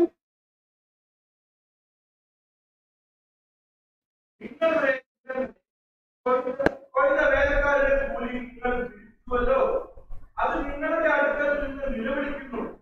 കൊയ്തവരുടെ മുറവിളി സൈന്യങ്ങളുടെ കർത്താവിന്റെ ചെവിയിൽ എത്തിയിരിക്കുന്നു. നിങ്ങളുടെ വേലക്കാരുടെ ശമ്പളം നിങ്ങളെ പിടിച്ചു വച്ചിരിക്കുകയാണ്. അതെവിടെ? സ്വർഗത്തിൽ എത്തും. അവർ കരയും. തീർച്ചയായിട്ടും നാം യാതൊരു കാരണവശാലും നമ്മുടെ ജോലിക്കാരുടെ ശമ്പളം കുറയ്ക്കാൻ പാടില്ല. ന്യായമായ ശമ്പളം കൊടുക്കും. അനേക വാക്യങ്ങളുണ്ട് അതിനെക്കുറിച്ച് പറയുന്നുണ്ട്. നമുക്കറിയാം, മത്തായിയുടെ സുവിശേഷം 20-ാം അധ്യായത്തിൽ ഒരു വേലക്കാരെ വിളിക്കാൻ പോകുന്ന ഉപമയുണ്ട്. ആ ഉപമയില് 6-ാം മണിക്ക് പോയി അവർക്ക് പറഞ്ഞു 1 ദിനാർ തരാമെന്ന് പറഞ്ഞു. പിന്നെ മറ്റുള്ളവരെ 3-ാം മണിക്ക് പോയി, 6-ാം മണിക്ക് പോയി, 9-ാം മണിക്ക് പോയി, അവരെല്ലാം പറഞ്ഞു എന്റെ വയലിൽ വന്ന് അധ്വാനിക്കാൻ പറഞ്ഞു. ന്യായമായത് തരാമെന്ന് പറഞ്ഞു. ശമ്പളം എത്ര തരാമെന്നൊന്നും പറഞ്ഞില്ല, ന്യായമായത് തരാം. 11-ാം മണിക്കും പോയി, അവിടെയും വിളിച്ചു. നിങ്ങൾ വരുത്തി ഇവിടെ മെനക്കെട്ട് 11 മണിക്കൂർ നിന്നത് എന്റെ വയലിൽ അധ്വാനിക്കാൻ വരും. അവരോട് ഒരു ശമ്പളവും പറഞ്ഞില്ല. അവരെത്ര മണിക്കൂറേ ജോലി ചെയ്യുന്നുള്ളൂ? 1 മണിക്കൂർ. ന്യായമായിട്ട് വാസ്തവത്തില് 12-ൽ 1, അതായത് ദിനാറിന്റെ 12-ൽ 1 ഭാഗം കൊടുത്താൽ മതി. എന്നാൽ അവൻ കൊടുത്തപ്പോ എത്ര കൊടുത്തു? 1 ദിവസത്തെ മുഴുവനും കൂലി കൊടുത്തു. കാരണം അവനറിയാം ഈ മനുഷ്യൻ ആരും വിളിച്ചില്ല. കാര്യം കണ്ടാ വിളിക്കാൻ തോന്നത്തില്ല, അതാ കാര്യം വിളിക്കാൻ. അവര് പറഞ്ഞു ഞങ്ങളെ ആരും വിളിച്ചില്ല, അതാണ് കാര്യം. എന്നാൽ ആരും വിളിച്ചില്ല, ഞാൻ വിളിച്ചു. അവൻ വളരെ കഷ്ടപ്പെട്ട് 1 മണിക്കൂർ ജോലി ചെയ്തു. അവൻ ഇതും കൊണ്ട് ചെന്നാൽ അവന്റെ കുടുംബത്തെ ഒന്ന് പോറ്റി പുലർത്തേണ്ടത് ആവശ്യമാണ്. അതുകൊണ്ട് അവന്റെ കുടുംബത്തിന്റെ ആ ആവശ്യങ്ങൾ നിറവേറ്റാൻ 1 ദിനാർ കൊടുക്കേണ്ടത് ആവശ്യമാണ്. അവൻ വാസ്തവത്തിൽ വളരെ സമർത്ഥമായിട്ട് ആ ശമ്പളം നാമും ചിലപ്പോൾ സാധാരണക്കാളും കൂടുതൽ കൊടുക്കുക. കർത്താവ് അതാണ് ചെയ്തതെങ്കിൽ നാമും അത് ചെയ്യുന്നതിൽ തെറ്റില്ല. യാതൊരു കാരണവശാലും ശമ്പളം കുറയ്ക്കുവാൻ പാടില്ല. ചില വാക്യങ്ങൾ വായിക്കാം, വളരെ രസകരമായ ചില വാക്യങ്ങളുണ്ട്, വായിക്കാം. യെരമ്യാ പ്രവചനം 22:13 വായിക്കാം. യെരമ്യാ പ്രവചനം 22:13. നീതികേട് കൊണ്ട് അരമനയും അന്യായം കൊണ്ട് മാളികയും പണിതു. കൂട്ടുകാരനെ കൊണ്ട് വേല ചെയ്യിച്ച് കൂലി കൊടുക്കാതിരിക്കുകയും ഞാൻ വിസ്താരമുള്ള അരമനയും വിശാലമായ മാളികയും പണിയുമെന്ന് പറഞ്ഞ് കിളിവാതിലുകളെ വീതിയിൽ തീർക്കുകയും ദേവദാരു കൊണ്ട് തട്ടിടുകയും ചായല്യം കൊണ്ട് ചായമിടുകയും ചെയ്യുന്നവൻ അയ്യോ കഷ്ടം. ഇന്നത്തെ വീടുകൾ പോലെ പണ്ടേ അങ്ങനത്തെ വീടുകൾ ഉണ്ടാക്കാൻ എല്ലാം ഭയങ്കരമായ മാളികൾ ഉണ്ടാക്കി. എന്നിട്ട് എന്ത് പറയുന്നത്? കൂട്ടുകാരൻ എന്തോ കൊടുത്തില്ലെന്നാ അവിടെ പറയുന്ന വാക്യത്തിന് എന്ത് പറയുന്നത്? കൂട്ടുകാരനെ വേല ചെയ്യിച്ചിട്ട് കൂലി കൊടുത്തില്ല. അത് തെറ്റാണ് പറയുന്നത്, അന്യായമാണ് ചെയ്യുന്നത്. ന്യായം അവരെ കൊണ്ട് വേല ചെയ്യിച്ചാൽ അവർക്ക് ന്യായമായ ജോലി കൂലി കൊടുക്കേണ്ടത് ദൈവമക്കളുടെ ചുമതലയാണ്. യാതൊരു വിധത്തിലും അന്യായം ചെയ്യുവാൻ. ലേവ്യ പുസ്തകം 19:13 വായിക്കാം. ലേവ്യ പുസ്തകം 19:13. കൂട്ടുകാരനെ പീഡിപ്പിക്കരുത്, അവന്റെ വസ്തു കവർച്ച ചെയ്യുകയും അരുത്. കൂലിക്കാരന്റെ കൂലി പിറ്റേന്ന് രാവിലെ വരെ നിന്റെ പക്കൽ ഇരിക്കരുത്. കൂലിക്കാരന്റെ കൂലി പിറ്റേന്ന് രാവിലെ വരെ നിന്റെ പക്കൽ ഇരിക്കരുത്. കൂലിക്കാരന് വേണ്ട വിധത്തിൽ യോഗ്യമായ ശമ്പളം കൊടുക്കണം. അനേക വേദഭാഗങ്ങളുണ്ട് അതിനോടുള്ള ബന്ധത്തിൽ. അപ്പോൾ ഒരു യജമാനൻ ചെയ്യേണ്ടത് കൂലിക്കാരന്റെ കൂലി യാതൊരു വിധത്തിലും കവർന്നെടുക്കുവാൻ പാടില്ല. അവന് ന്യായമായ കൂലി കൊടുക്കേണ്ടത് ആവശ്യമാണ്. 1-2 കാര്യങ്ങളുടെ ഇതിനോടുള്ള ബന്ധത്തിൽ ജോലി സ്ഥലത്തുണ്ടാകുന്ന പ്രതിബന്ധങ്ങളെ കുറിച്ച് 1-2 ഉദാഹരണങ്ങൾ മാത്രം, അധികം വിശദീകരിക്കുവാൻ സമയമില്ല. 1-2 ഉദാഹരണങ്ങൾ പറയുവാൻ ഞാൻ ആഗ്രഹിക്കുകയാണ്. ദാനിയേൽ ആ പേർഷ്യൻ രാജ്യത്തിന്റെ പ്രസിഡന്റായി മാറി അല്ലേ? അപ്പൊ അവര് 3 പേരാണ്. അതിൽ പ്രധാനി ആരായിരുന്നു? ദാനിയേല്. അപ്പൊ മറ്റുള്ളവർക്ക് എന്തോ പറ്റി? അവർക്ക് അസൂയ തോന്നി. ജോലി സ്ഥലത്തുണ്ടാകുന്ന ഒരു പ്രശ്നമാണ് ജലസി, അസൂയ തോന്നും. അവര് പറയും, ഈ ദാനിയേൽ ആരാണ്? അടിമയാണ്. ഞങ്ങളുടെ രാജ്യം ഈ അടിമയായ യഹൂദനായ അടിമയ്ക്ക് എന്തോ കിട്ടി? പ്രധാന സ്ഥാനം കിട്ടി. എങ്ങനെങ്കിലും ഈ മനുഷ്യനെ ഒന്ന് ഒതുക്കണം, അഥവാ ഒന്ന് ഫിനിഷ് ചെയ്യണം. അവരെല്ലാം പ്ലാൻ ചെയ്ത് നമുക്കറിയാം. അവർ പ്ലാൻ ചെയ്തിട്ട് ദാനിയേലിനെ സിംഹക്കുഴിയിൽ ഇടുവാനുള്ള എല്ലാ പ്രോഗ്രാമും ചെയ്തു. ജോലി സ്ഥലത്തുള്ള ഇങ്ങനെയുള്ള അസൂയ, അത് പറഞ്ഞ പ്രൊഫഷണൽ ജലസി എന്നാണ് ടെർമിനേഷൻ. പ്രൊഫഷണൽ ജലസി എന്ന് പറഞ്ഞാൽ ജോലി സ്ഥലത്തുണ്ടാകുന്ന ഈ അസൂയ അത് സ്വാഭാവികമായിട്ടുണ്ടാകും. എന്നാ ദാനിയേൽ എങ്ങനെയാണ് പ്രതികരിച്ചത്? ദാനിയേൽ ഒന്നും ചെയ്തില്ല. എന്ത് ചെയ്തു? പ്രാർത്ഥിച്ചു. അവരോട് വഴക്കിടാനൊന്നും പോയില്ല. നിങ്ങൾ എന്താ ഇത് ചെയ്തെന്ന് പറഞ്ഞില്ല. നിങ്ങൾ ഇങ്ങനെ എഴുതിയതെന്നും പറഞ്ഞില്ല. ദൈവത്തോടെ പ്രാർത്ഥിച്ചു. നാം ജോലി സ്ഥലത്ത് ചെയ്യുന്നതും ഈ വിധത്തിലുള്ള പ്രയാസങ്ങൾ ഉണ്ടാകാൻ സാധ്യതയുണ്ട്. നമുക്ക് ചെയ്യാനുള്ളത് എന്താണ്? അവരോട് വഴക്കിട്ടാൽ ശരിയാവത്തില്ല. നാം എന്ത് ചെയ്യണം? കർത്താവിനോട് പ്രാർത്ഥിക്കണം. പ്രാർത്ഥിച്ചാൽ ദൈവം ഇതിനെല്ലാം ഒരു പോംവഴി ഉണ്ടാക്കും. ദാനിയേലിന്റെ ദൈവം ഇന്നും ജീവിക്കുന്നുണ്ട് എന്ന സത്യം നാം മനസ്സിലാക്കണം. രണ്ടാമത്തെ ഉദാഹരണം ദാവീദിനെ കുറിച്ചാണ്. 1 ശമൂവേൽ 18-ാം അധ്യായത്തിൽ നമുക്ക് ദാവീദിനെ കുറിച്ച് അറിയാം. 17-ാം അധ്യായത്തിൽ ഗോലിയാത്തിനെ കൊന്നു. 18-ാം അധ്യായത്തിൽ ഇസ്രായേൽ മുഴുവൻ സന്തോഷിക്കുകയാണ്. അപ്പോൾ ഗോലിയാത്തിനെ കൊന്നതോടുകൂടി ദാവീദിനെ ശൗൽ എന്ത് ചെയ്തു? എന്റെ മരുമകനാകാം എന്ന് മാത്രമല്ല, അവനെ സേനാധിപതിയായി നിയമിച്ചു എന്ന് കാണുവാൻ കഴിയുന്നുണ്ട്. അപ്പോൾ സേനാധിപതിയായി നിയമിച്ചു. ഇങ്ങനെ ഇരിക്കുമ്പോഴാണ് ഈ യുദ്ധം കഴിഞ്ഞ് എല്ലാം അവര് വിജയത്തിലായി. അപ്പോഴാണ് സഹോദരിമാർക്കൊരു തോന്നല്, നമുക്കൊരു കവിത എഴുതാം. അവരൊരു കവിത എഴുതി. നിങ്ങൾക്ക് ഓർക്കുന്നുണ്ടോ ആ കവിത? ശൗൽ 1000 കൊന്നു. നമുക്ക് ആ വാക്യത്തിലേക്ക് വരാം. 1 ശമൂവേൽ 18-ാം അധ്യായത്തിലാണ് പറയുന്നത്.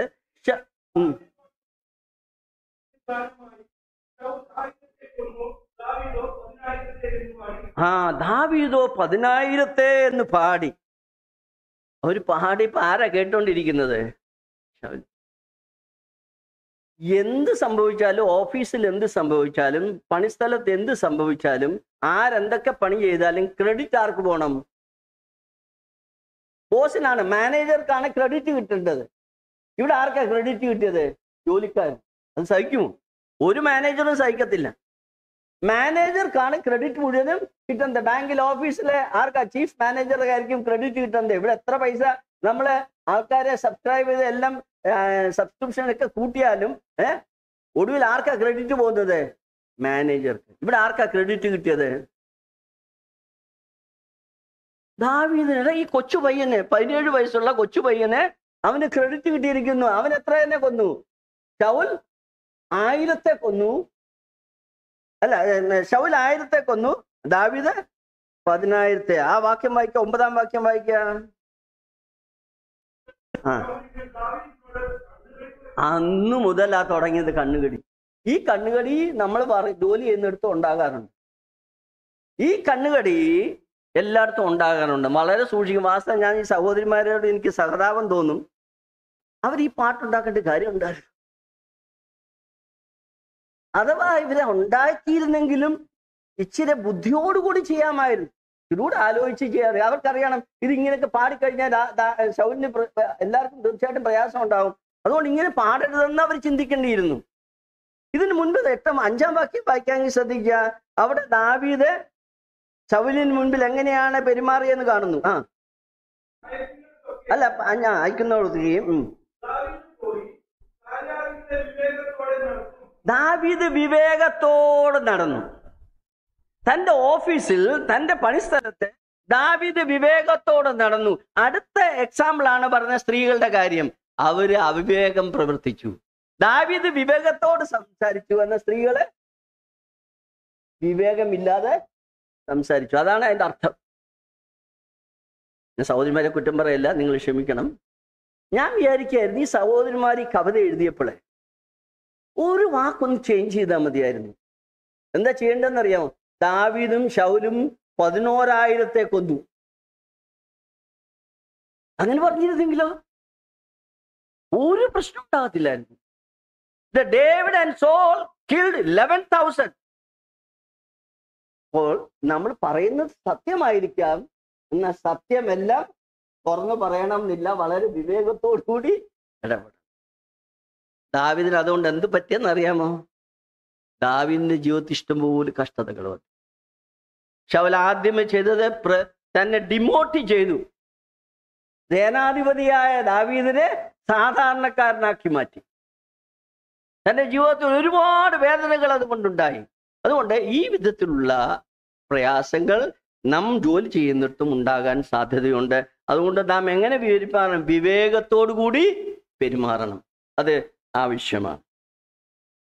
3-ാമത്തെ ഉദാഹരണം ജോലി സ്ഥലത്തുണ്ടാകുന്ന പ്രശ്നങ്ങളാണ് ഇതെല്ലാം. ജോസഫിന്റെ കാര്യമാണ്. നമുക്ക് എല്ലാവർക്കും അറിയാവുന്നതാണ് ജോസഫിന്റെ കാര്യം. ജോസഫിന്റെ കാര്യം വളരെ ശ്രദ്ധേയമായ ഒരു കാര്യമാണ്. അവിടെ ഉണ്ടായ പ്രശ്നം, അവിടെ 39-ന്റെ 7 മുതലുള്ള വാക്യം ഒന്ന് വായിച്ചേ. യോസേഫ് കോമളനും മനോഹര രൂപിയുമായിരുന്നത് കൊണ്ട് യജമാനന്റെ ഭാര്യ യോസേഫിന്മേൽ കണ്ണു പതിച്ചു. എന്നോടുകൂടെ ശയിക്ക എന്ന് പറഞ്ഞു. അവൻ അതിന് സമ്മതിക്കാതെ യജമാനന്റെ ഭാര്യയോട്, ഇതാ വീട്ടിൽ എന്റെ കൈവശമുള്ള യാതൊന്നും എന്റെ യജമാനൻ അറിയുന്നില്ല. തനിക്കുള്ളതൊക്കെയും എന്റെ കയ്യിൽ ഏൽപ്പിച്ചിരിക്കുന്നു. ഇവിടെ നമുക്ക് അവിടെ ഭാഗം നമുക്ക് എല്ലാവർക്കും അറിയാവുന്നതുകൊണ്ട് ഞാൻ വിശദീകരിക്കാൻ ആഗ്രഹിക്കുന്നില്ല. ഇവിടെ നമുക്കറിയാം, ആ പൊത്തിപ്പേറിന്റെ ഭാര്യ ഈ ജോസഫിനെ തന്നെ ആകർഷിക്കപ്പെട്ടു. തന്നോടുള്ള ബന്ധത്തിൽ തന്നോട് ബന്ധപ്പെടുവാൻ ആവശ്യപ്പെട്ടു. കേവലം അത് മാത്രമല്ല, ഒന്നെന്റെ അടുത്തൊന്നും ഇരിക്കാനെങ്കിലും പറഞ്ഞു. അതുപോലും ജോസഫ്, നല്ല കാര്യം, യുവാവായ ജോസഫ് ചെയ്ത നല്ല കാര്യമാണ്. എന്നാൽ ഇവിടെ 11-ാം വാക്യം വായിക്കും. ഇരിപ്പാനോ അവൻ അവളെ അനുസരിച്ചില്ല. ഒരു ദിവസം അവൻ തന്റെ പ്രവൃത്തി ചെയ്യുവാൻ വീട്ടിനകത്ത് ചെന്നു. വീട്ടിലുള്ളവർ ആരും അവിടെ ഇല്ലായിരുന്നു. അവൾ അവന്റെ വസ്ത്രം പിടിച്ച് എന്നോടുകൂടെ ശയിക്ക എന്ന് പറഞ്ഞു. ശ്രദ്ധിക്കുക, ജോസഫ് നല്ല മനുഷ്യനാണ്. എനിക്ക് നല്ല അഭിപ്രായമുണ്ട്, നല്ല അഭിപ്രായമാണ്. യാതൊരു കുഴപ്പമില്ല. ദൈവഭയമുള്ള മനുഷ്യൻ. നീ ദൈവത്തെ ഭയന്ന്, ഞാൻ ദൈവത്തോട് how can I sin against God, ദൈവത്തോട് ഞാൻ എങ്ങനെ പാപം ചെയ്യും? ദൈവഭയമുള്ള ഒരു മനുഷ്യനായിരുന്നു ജോസഫ്, യുവാവായ മനുഷ്യൻ. എന്നാൽ ജോസഫിന് പറ്റിയ ഒറ്റ ഒരു തെറ്റേ ഉള്ളൂ. എന്താണെന്നറിയാം? ആരും ജോസഫിനെ തെറ്റുകാരനായിട്ട് പറയാറില്ലെങ്കിലും ഞാൻ പറയട്ടെ, ഈ വാക്യം പറയുന്നു. എന്താണ് പറയുന്നത്? അവൻ ജോലി ചെയ്യാണ്, അവന് വർക്കഹോളിക്കാണ്, ജോലി ചെയ്ത് തീർക്കണം. ആ ജോലി ചെയ്ത് തീർക്കുന്ന വർക്കഹോളിക് നേച്ചറാണ്. പല ഭാഗങ്ങൾ വായിച്ചാൽ അത് മനസ്സിലാക്കാൻ കഴിയും. വർക്കഹോളിക്, ചിലർക്കും ജോലി ചെയ്ത് എപ്പോഴും പെട്ടെന്ന് തീർക്കണം. ആ തീർക്കുന്ന ധൃതിയിൽ താൻ എന്ത് ചെയ്തു? ആ സ്ത്രീ ഒറ്റയ്ക്കുള്ള മുറിയിൽ അവൾ തനിയുള്ളപ്പോ അവിടെ പറയുന്നത് ശ്രദ്ധിക്കുക. അവിടെ ഇല്ലായിരുന്നു, വേറെ ആരും ഇല്ലാത്തപ്പോൾ ഒരു സ്ത്രീ മാത്രമുള്ള ആ റൂമിൽ ജോസഫ് ഒരിക്കലും പ്രവേശിക്കരുതായിരുന്നു. എല്ലാരും കുറിക്കൊള്ളേണ്ട കാര്യമാണ്. നാം ഒരു ഭവനത്തിൽ പോയാൽ സ്ത്രീകൾ തനിയെ ഉള്ള സ്ഥലത്ത് ഒരിക്കലും പ്രവേശിക്കരുത്. ജോസഫിന് പറ്റിയത് അതാണ്. അഥവാ ജോസഫിന് ചെയ്യണം, പണി തീർക്കേണ്ടതായിരുന്നെങ്കിൽ തനിക്ക് ആരെങ്കിലും രണ്ടുപേരെ കൂടെ വിളിച്ചോണ്ട് പോകാമായിരുന്നു, അല്ലേ? വിളിച്ചോണ്ട് പോകാമായിരുന്നു. എന്നാൽ ജോസഫ് അതിന് ധൃതിയാണ്. ജോസഫ് അതിന് ശ്രമിച്ചില്ല. അതുകൊണ്ടാണ് ഈ സംഭവങ്ങളെല്ലാം ഉണ്ടായത്. അതുകൊണ്ട് നാം പണി ചെയ്യുന്ന സ്ഥലത്ത് വളരെ വിവേകത്തോട് നാം ഇടപെടണം. മറ്റുള്ള ഓപ്പോസിറ്റ് സെക്സിനോട് നാം ഇടപെടുമ്പോൾ നാം ചിലപ്പോൾ അപകടത്തിൽ ചാടാനുള്ള സാധ്യതയുണ്ട്. അതുകൊണ്ട് നാം വളരെ സൂക്ഷിച്ച് ഇടപെടേണ്ടത് ആവശ്യമാണ്. ബില്ലി ഗ്രഹാം പറയുന്നത് വളരെ ശ്രദ്ധ. ബില്ലി ഗ്രഹാമിന്റെ ജീവിതത്തിന്റെ ഏറ്റവും വലിയ വിജയം എന്തായിരുന്നു? ഒരു സ്ത്രീയോടുകൂടി ഒരിക്കലും താൻ സഞ്ചരിച്ചില്ല. തന്റെ ഭാര്യയുടെ കൂടെ അല്ലാതെ വേറൊരു അന്യ സ്ത്രീയോടുകൂടി താൻ സഞ്ചരിച്ചില്ല എന്ന് മാത്രമല്ല, താൻ ഒരിടത്ത് ഒരു സ്ത്രീയോട് സംസാരിക്കുകയാണെങ്കിൽ ജനലും വാതിലുകളും എല്ലാം തുറന്നിട്ടിട്ടേ അവരോട് സംസാരിക്കാം. ഒറ്റയ്ക്ക് താൻ ഇടപെടുമായിരുന്നില്ല. പുരുഷന്മാര് അഥവാ ചെറുപ്പക്കാരായ യുവാക്കന്മാര് ജോലി സ്ഥലത്തും ഇതൊക്കെ സംഭവിക്കാൻ സാധ്യതയുണ്ട്. ഇങ്ങനെയുള്ള സംഭവം വരുമ്പോൾ വളരെ അകലം വിട്ട് നാം ഇരിക്കേണ്ടത് ആവശ്യമാണ്. വിവേകത്തോടു കൂടി പെരുമാറേണ്ടത് ആവശ്യമാണ്. അല്ലെങ്കിൽ ആവശ്യമില്ലാത്ത കെണികളിൽ അകപ്പെടാൻ സാധ്യതയുണ്ട്. അതുകൊണ്ട് നാം വളരെ ജോലി സ്ഥലത്ത് വളരെ ശ്രദ്ധയോടുകൂടി ജീവിക്കേണ്ടത് ആവശ്യമാണ്. എൻ്റെ സമയം വളരെ അതിക്രമിച്ചു പോയി. ഇനിയും അരമണിക്കൂർ മാത്രമേ ഉള്ളൂ. പക്ഷേ വിഷയം വളരെ വിശാലമായ വിഷയമാണ്. അടുത്ത വിഷയം എനിക്കറിയില്ല എത്രമാത്രം കവർ ചെയ്യാൻ പറ്റുമെന്ന്. അടുത്ത വിഷയം നമ്മുടെ രക്തബന്ധമുള്ളവരോടുള്ള സ്നേഹം, നമ്മുടെ കൂടപ്പിറവികളോടുള്ള സ്നേഹം. ഈ പുസ്തകത്തിന്റെ കാതലായ വിഷയം അതാണ്. ഈ പുസ്തകം എഴുതപ്പെട്ടത് തന്നെ ആരാ? ബോവസിന് ഒരു വീണ്ടെടുപ്പുകാരനായ തൻ്റെ ദാരിദ്ര്യത്തിൽ വീണുപോയ എലീമേലെക്കിന്റെ കുടുംബത്തെ ഉദ്ധരിക്കണം. അതാണ് ഇതിന്റെ പ്രധാനമായ വിഷയം. ആ വിഷയത്തിലേക്കാണ് നമ്മൾ കടക്കുന്നത്. ഈ പുസ്തകത്തിന്റെ വിഷയത്തിലേക്ക് കടക്കുന്നത് the relationship with our blood relatives. ഞാൻ കഴിഞ്ഞ ദിവസം പറഞ്ഞതുപോലെ ചിലർക്ക് ലോകത്തിലെ എല്ലാവരോടും നല്ല കാര്യമാണ്, എല്ലാവരും സ്നേഹിക്കാൻ അറിയാം. സ്നേഹിക്കാൻ അറിയാൻ മേലാത്ത ആരെയാണ്? സ്വന്തം സഹോദരന്മാർ. കായിനും ആബേലും നമുക്കറിയാം, ആദ്യത്തെ മരണമാണ്, ലോകത്തിന്റെ ചരിത്രത്തിലെ ആദ്യത്തെ മരണം. സഹോദരന്മാർ തമ്മിലാണ് ആ പ്രശാസം ഉണ്ടായത്. ഇത് ഇന്നും നിലനിൽക്കുന്നു. സഹോദരന്മാർ, കൂടപ്പിറവുകൾ തമ്മിൽ സ്നേഹിക്കുവാൻ കഴിയാത്ത നിർഭാഗ്യകരമായ അവസ്ഥ നമുക്ക് കാണുവാൻ കഴിയുന്നുണ്ട്. ഇവിടെ ഈ പുസ്തകത്തിലെ പ്രധാന വിഷയം കിൻസ്മാൻ റെഡീമർ, അതാണ് ഇംഗ്ലീഷിൽ പറയുന്നത് കിൻസ്മാൻ റെഡീമർ, വീണ്ടെടുപ്പുകാരൻ. എബ്രഹാം ഹഷൽ ഗോയൽ എന്ന വാക്കാണ് ഉപയോഗിക്കുന്നത്, GOEL, ഗോയൽ.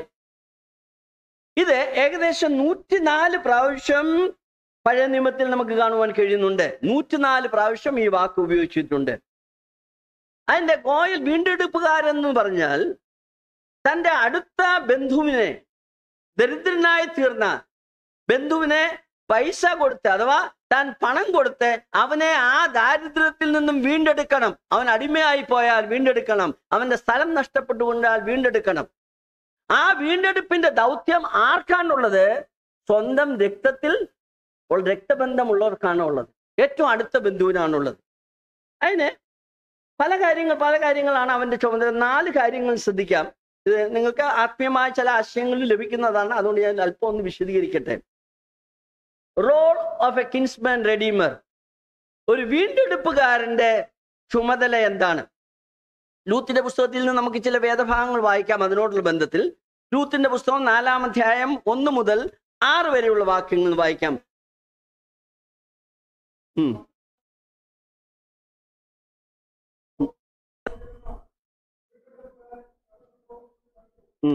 എടോ ഇങ്ങോട്ട് വന്ന് ഇവിടെ ഇരിക്ക എന്ന് അവനോട് പറഞ്ഞു. അവൻ ചെന്ന് അവിടെ ഇരുന്നു. പിന്നെ അവൻ പട്ടണത്തിലെ മൂപ്പന്മാരിൽ 10 പേരെ വരുത്തി ഇവിടെ ഇരിപ്പിൻ എന്ന് പറഞ്ഞു. അവരും ഇരുന്നു. അപ്പോൾ അവൻ ആ വീണ്ടെടുപ്പുകാരനോട് പറഞ്ഞത്, മോവാബ് ദേശത്ത് നിന്ന് മടങ്ങി വന്നിരിക്കുന്ന നവോമി നമ്മുടെ സഹോദരനായ എലിമേലെക്കിന്റെ വയൽ വിൽക്കുന്നു. ആകയാൽ നിന്നോട് അത് അറിയിപ്പാൻ ഞാൻ വിചാരിച്ചു. ഇവിടെ ഇരിക്കുന്നവരുടെയും ജനത്തിന്റെ മൂപ്പന്മാരുടെയും മുമ്പാകെ നീ അത് വിലയ്ക്ക് വാങ്ങുക. നിനക്ക് വീണ്ടെടുപ്പാൻ മനസ്സുണ്ടെങ്കിൽ വീണ്ടെടുക്കാം. വീണ്ടെടുപ്പാൻ നിനക്ക് മനസ്സില്ലെങ്കിൽ ഞാൻ അറിയേണ്ടതിന് എന്നോട് പറയുക. നീ കഴിഞ്ഞിട്ട് ഞാനുമല്ലാതെ വീണ്ടെടുപ്പുകാരൻ ആരും ഇല്ല. അതിനെ അവൻ ഞാൻ വീണ്ടെടുക്കാം എന്ന് പറഞ്ഞു. അപ്പോൾ ബോവസ്, നീ നവോമിയോട് വയൽ വാങ്ങുന്ന നാളിൽ മരിച്ചവന്റെ അവകാശത്തിന്മേൽ അവന്റെ പേർ നിലനിർത്തുവാൻ തക്കവണ്ണം മരിച്ചവന്റെ ഭാര്യ മോവാബ്യ സ്ത്രീയായ രൂത്തിനെയും വാങ്ങണം എന്ന് പറഞ്ഞു. അതിനെ വീണ്ടെടുപ്പുകാരൻ, എനിക്ക് അത് വീണ്ടെടുപ്പാൻ കഴിയില്ല. എൻ്റെ സ്വന്തം അവകാശം നഷ്ടമാകേണ്ടി വരും. ആകയാൽ ഞാൻ വീണ്ടെടുക്കേണ്ടത് നീ വീണ്ടെടുത്തു കൊള്ളുക. എനിക്ക് വീണ്ടെടുപ്പാൻ കഴിയില്ല എന്ന് പറഞ്ഞു. ഈ പുസ്തകത്തിന്റെ കാതലായ ഒരു സംഭവമാണ് ഇവിടെ എഴുതിയിരിക്കുന്നത്. ബോവസ് വാതിക്കൽ നിന്ന്, പട്ടണവാതിക്കൽ നിന്നുകൊണ്ട് അപ്പൊ അടുത്ത് പോന്നു, ഇടൂ എന്ന് പറഞ്ഞ് തന്റെ അടുത്ത വീണ്ടെടുപ്പുകാരനെ വിളിച്ചു പറഞ്ഞു, വിശദീകരിച്ചു. നീയാണ് വീണ്ടെടുക്കേണ്ടത്. നീ പറ, നീ വീണ്ടെടുക്കുമോ ഇല്ലയോ? സ്ഥലം വിൽക്കാൻ പോവുകയാണ്. ആ സ്ഥലം പൈസ കൊടുത്ത് വാങ്ങേണ്ട നിന്റെ ചുമതലയാണ്. ന്യായപ്രമാണം അനുസരിച്ച്, മോശയുടെ ന്യായപ്രമാണം അനുസരിച്ചുള്ള നിയമമാണ്. അത് ചെയ്യാൻ തയ്യാറാണോ? അപ്പൊ വീണ്ടെടുപ്പുകാരൻ, ശരി ഞാൻ വാങ്ങാം, സ്ഥലം വാങ്ങുന്നത് എനിക്ക് പ്രശ്നമൊന്നുമില്ല. അപ്പൊ പറഞ്ഞു, സ്ഥലം മാത്രം വാങ്ങിയ പോരാ, എന്ത് ചെയ്യണം? മരിച്ചുപോയ മഹ്ലോന്റെ ഭാര്യയായ രൂത്തിനെയും വിവാഹം കഴിക്കണം. അത് ഇച്ചിരി പ്രയാസമാണ്. അങ്ങനായ എന്ത് സംഭവം? പുള്ളി എന്താണ് പറയുന്നില്ല, അവിടെ പറയുന്നുണ്ട്. അതിന്റെ 6-ാം വാക്യത്തിൽ ആ ആശയം എന്താണെന്നല്ല, I cannot redeem it for myself. ഒന്ന് വായിച്ച 6-ാം അധ്യായം. അതിനെ വീണ്ടെടുപ്പുകാരൻ, എനിക്ക് അത് വീണ്ടെടുപ്പാൻ കഴിയുകയില്ല. എന്റെ സ്വന്തം അവകാശം നഷ്ടമാകേണ്ടി വരും. എന്റെ സ്വന്തം അവകാശം, I Mar mine on inherit. എന്താ ഉദ്ദേശിക്കുന്ന അറിയത്തില്ല. ആരോ ഒരിക്കൽ ഒരു ദൈവദാസൻ പറഞ്ഞു, ഒരുപക്ഷെ ശരിയായിരിക്കാം, വിചാരിക്കും മകളോന് വന്ന ഗതികേട് എനിക്കും വരാൻ സാധ്യത ഉണ്ട്. ഇവളെ കെട്ടിക്കഴിഞ്ഞാൽ ചിലപ്പോൾ ഞാനും ചത്തുപോകും. ഒരുപക്ഷെ അതായിരിക്കാം, എന്താണെന്ന് അറിയത്തില്ല. എന്നാൽ താൻ രൂത്തിനെ വിവാഹം കഴിക്കാൻ സന്നദ്ധനായില്ല. വീണ്ടെടുക്കുവാൻ കഴിഞ്ഞാൽ അപ്പോൾ വീണ്ടെടുക്കുവാൻ ബോവസിനെ ഏൽപ്പിച്ചു. അപ്പോൾ വീണ്ടെടുപ്പുകാരന്റെ ചുമതലകൾ എന്താണെന്ന് അല്പം ഞാൻ ഓടിച്ചൊന്ന് പറയാം. നിങ്ങൾക്ക് വാക്യങ്ങൾ മാത്രം വായിക്കാം. വാക്യങ്ങൾ നിങ്ങൾ എഴുതിയെടുക്കുന്നത് നന്നായിരിക്കും. 4 കാര്യങ്ങളാണ് വീണ്ടെടുപ്പുകാരന്റെ ചുമതല. 1, ഒരു സഹോദരൻ, രക്തബന്ധമുള്ള സഹോദരൻ അടിമയായി തീർന്ന്, ദാരിദ്ര്യമായി തീർന്ന് അടിമയായി തീർന്നാൽ അവനെ ആ അടിമത്തത്തിൽ നിന്നും വില കൊടുത്ത് വാങ്ങണം. Redeem dum who are enslaved. ദാസനായി തീർന്ന, ദരിദ്രനായി തീർന്ന ആ വ്യക്തിയെ താൻ വില കൊടുത്ത് വാങ്ങണം. ലേവ്യ പുസ്തകം 25-ാം അധ്യായം 47 മുതൽ 49 വരെയുള്ള വാക്യങ്ങളിൽ അത് കാണുവാൻ കഴിയുന്നുണ്ട്. Redeem A enslaved person. 2, ഒരു വ്യക്തി ദാരിദ്ര്യം മൂലം തൻ്റെ അവകാശം, വസ്തുവക വിറ്റ് കഴിഞ്ഞാൽ ആ വിറ്റുപോയ വസ്തു തനിക്ക് വീണ്ടെടുത്ത് തൻ്റെ സഹോദരന് നൽകണം. വസ്തുവിന്റെ വീണ്ടെടുപ്പ്, വ്യക്തിയുടെ വീണ്ടെടുപ്പ്. 2, വസ്തുവിന്റെ വീണ്ടെടുപ്പ്. അതാണ് 2ാമത്തെ ചുമതല. ലേവ്യ പുസ്തകം 25-ാം അധ്യായം. നിങ്ങൾ വാക്യങ്ങൾ മാത്രം കുറിച്ച് വെക്കുക.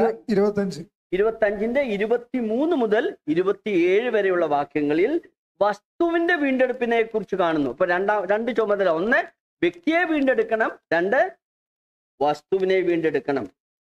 3ാമത്തെ ചുമതല, അവൻ രക്തപ്രതികാരകനായിരിക്കണം. ഒരു വീണ്ടെടുപ്പുകാരന്റെ ചുമതലയിൽ, അഥവാ ബന്ധുവിന്റെ ചുമതലയിൽപ്പെട്ടത് അവൻ രക്തപ്രതികാരകനായിരിക്കണം. തന്റെ സ്വന്തം സഹോദരനെ ആരെങ്കിലും മനഃപൂർവ്വമായിട്ട് കൊലപ്പെടുത്തിയാൽ, അവനെ കൊന്നുകഴിഞ്ഞാൽ ബന്ധുവായ തൻ്റെ വ്യക്തിയെ, തൻ്റെ ബന്ധുവിനെ കൊന്നതുകൊണ്ട് അവൻ പ്രതികാരം ചെയ്യണം. ആ കൊല ചെയ്ത വ്യക്തിയെ കൊല്ലുവാനുള്ള അവകാശം ഈ വീണ്ടെടുപ്പുകാരനുണ്ട്. കൊല്ലണം. നമുക്കറിയാം, ഉദാഹരണം അറിയാം നിങ്ങൾക്ക്. യോവാബിന്റെ സഹോദരനെ ആരാ കൊന്നത്? അബ്നേർ കൊന്നു. അബ്നേർ യോവാബിന്റെ സഹോദരനെ കൊന്നതുകൊണ്ട് ഇങ്ങനെ യോവാബ് ഇങ്ങനെ തക്കം നോക്കിയിരിക്കുകയായിരുന്നു. എന്തുവാ? ഈ അബ്നേറിനെ ഞാൻ മനഃപൂർവമായിട്ട്, വഞ്ചനാപൂർവമായിട്ട് അബ്നേറിനെ കൊന്നു. അതാണ് ഒരു അഥവാ രക്തപ്രതികാരകൻ എന്ന് പറഞ്ഞാൽ അർത്ഥം. രക്തപ്രതികാരൻ എന്ന് പറഞ്ഞാൽ എൻ്റെ സ്വന്തം സഹോദരനെ കൊലപ്പെടുത്തിയ വ്യക്തിയെ ഞാൻ കൊലപ്പെടുത്തും. അവന് രക്ഷപ്പെടാം. അവന് രക്ഷപ്പെടുവാൻ സങ്കേത നഗരങ്ങൾ ദൈവം ഒരുക്കിയിട്ടുണ്ട്. അതൊക്കെ വേറെ വ്യവസ്ഥയാണ്, അതറിയാമല്ലോ. അപ്പോൾ രക്തപ്രതികാരനായിരിക്കണം. സഹോദരനെ കൊന്നാൽ അവനെ പ്രതികാരം ചെയ്യണം. അതാണ് മൂന്നാമത്തെ ജോലി. വാക്യങ്ങൾ എഴുതാം. സംഖ്യാപുസ്തകം 35-ാം അധ്യായം 19 മുതൽ 27 വരെയുള്ള വാക്യങ്ങളിൽ നമുക്കത് കാണുവാൻ കഴിയും. അതുപോലെ തന്നെ ആവർത്തന പുസ്തകം 19 മുതൽ 11 മുതൽ 13 വരെയുള്ള വാക്യങ്ങൾ. ആവർത്തന പുസ്തകം 19-ാം അധ്യായം 11 മുതൽ 13 വരെയുള്ള വാക്യങ്ങളിൽ ഈ കാര്യം രക്തപ്രതികാരകനെ കുറിച്ച് പറയുന്നുണ്ട്. നാലാമത്തെ ചുമതല, തൻ്റെ സഹോദരന്റെ പേര് ഇസ്രായേലിൽ നിന്നും മാഞ്ഞു പോകാതിരിക്കുവാൻ അവന്റെ പേര് നിലനിർത്തണം. അവന്റെ ഭാര്യയെ വിവാഹം കഴിച്ച് അവൻ കുട്ടികൾ ജനിക്കുമ്പോൾ ആ ജനിക്കുന്ന ആദ്യത്തെ കുട്ടിക്ക് മരിച്ചുപോയ സഹോദരന്റെ പേര് ഇടണം. അവന്റെ പേര് നിലനിർത്തണം. അതാണ് നാലാമത്തെ. പെർപെച്വേറ്റിംഗ് the name of the dead brother. മരിച്ചുപോയ സഹോദരന്റെ പേര് നിലനിർത്തണം, മാഞ്ഞു പോകാതെ. അതാണ് 4 പേര്. ഈ 4 ചുമതലയാണ് ഈ വീണ്ടെടുപ്പുകാരനായിട്ടുള്ളത്. ഇതെല്ലാം നമ്മുടെ കർത്താവായ യേശുക്രിസ്തുവിന് വ്യക്തമായി കാണിക്കുന്ന സത്യങ്ങളാണ്. അവൻ നമ്മുടെ വീണ്ടെടുപ്പുകാരനാണ്. നമുക്കറിയാം, അവൻ നമ്മെ വീണ്ടെടുത്തു. വീണ്ടെടുക്കുവാൻ വലിയൊരു വില കൊടുത്തു. ക്രൂശിലെ അവന്റെ സ്വന്തം രക്തത്താലാണ് അവൻ നമ്മെ വീണ്ടെടുത്തത്. വ്യക്തികളായ നമ്മെ ഓരോരുത്തരെയും അവൻ വീണ്ടെടുത്തു. 2, അവന്റെ ചുമതല എന്തുവാണ്? വസ്തു വീണ്ടെടുക്കണം. വസ്തു ഏതാണ്? ഈ ഭൂമിയാണ്. ഭൂമി ഇന്ന് ആരുടെ അധീനതയിലാണ്? പിശാചിന്റെ അധീനതയിലാണ്. ഈ പിശാചിന്റെ അധീനതയിൽ ഇരിക്കുന്ന ഈ ഭൂമിയെ വീണ്ടെടുക്കുവാനായിട്ട് കർത്താവ് വീണ്ടും വരുന്നു. വെളിപ്പാട് പുസ്തകം അതാണ് കാണിക്കുന്നത്. അവൻ വീണ്ടും വരികയാണ്. അവന്റെ കയ്യിൽ ചുരുളുണ്ട്. ചുരുൾ കാണിക്കുന്നത് ഈ ഭൂമിയുടെ അവകാശി താനാണെന്നാണ്. താൻ ഈ അവകാശമായിരുന്ന ഭൂമിയെ ഉദ്ധരിക്കുവാൻ വരുന്ന കഥയാണ് വെളിപ്പാട് പുസ്തകത്തിൽ കാണുന്നത്. വ്യക്തിയെ മാത്രമല്ല, അവൻ വസ്തുവിനെ ഇതുവരെ വീണ്ടെടുത്തിട്ടില്ല. വസ്തുവിനെ വീണ്ടെടുക്കാൻ പോകും. അവന്റെ രക്തം, അതിനുവേണ്ടി അവൻ രക്തം ചൊരിഞ്ഞതാണ്. വസ്തുവിനെയും വീണ്ടെടുക്കുവാനല്ല വില കൊടുത്തു കഴിഞ്ഞു. അവൻ ഇനിയും വീണ്ടും വരികയാണ് വസ്തുവിനെ വീണ്ടെടുക്കുവാൻ. 3-ാമത് എന്താ ചുമതല? രക്ത പ്രതികാരകനായിരിക്കണം. ഈ മാനവവർഗത്തെ കൊലപ്പെടുത്തിയ ആരാണ്? പിശാചാണ്, അല്ലെ? യോഹന്നാന്റെ സുവിശേഷം 8-ാം അധ്യായം 44-ാം വാക്യം വായിക്കാം. കർത്താവ് പിശാചിനെ കുറിച്ച് പറയുന്ന വാക്കുകൾ ശ്രദ്ധിക്കാം. നിങ്ങൾ പിശാചെന്ന പിതാവിന്റെ മക്കൾ, നിങ്ങളുടെ പിതാവിന്റെ മോഹങ്ങൾ ചെയ്യുവാനും ഇച്ഛിക്കുന്നു. അവൻ ആരാന്ന് പറയുന്നത്? ആദ്യം മുതൽ കൊലപാതകനാണ്.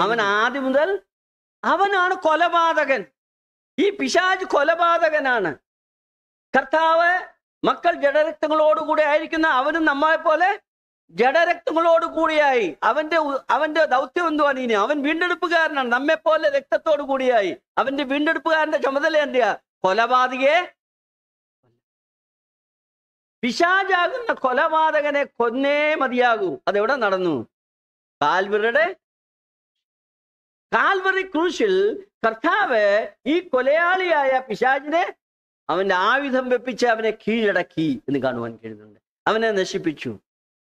അവൻ സർപ്പത്തിന്റെ തല. അതുകൊണ്ട് ഇന്ന് പേടിക്കാനല്ല, നമ്മുടെ എതിരാളിയായ പിശാച് തകർക്കപ്പെട്ടില്ലേ. കൊലോസ്യ ലേഖനം 2:15 വായിക്കാം. കൊലോസ്യ ലേഖനം 2:15.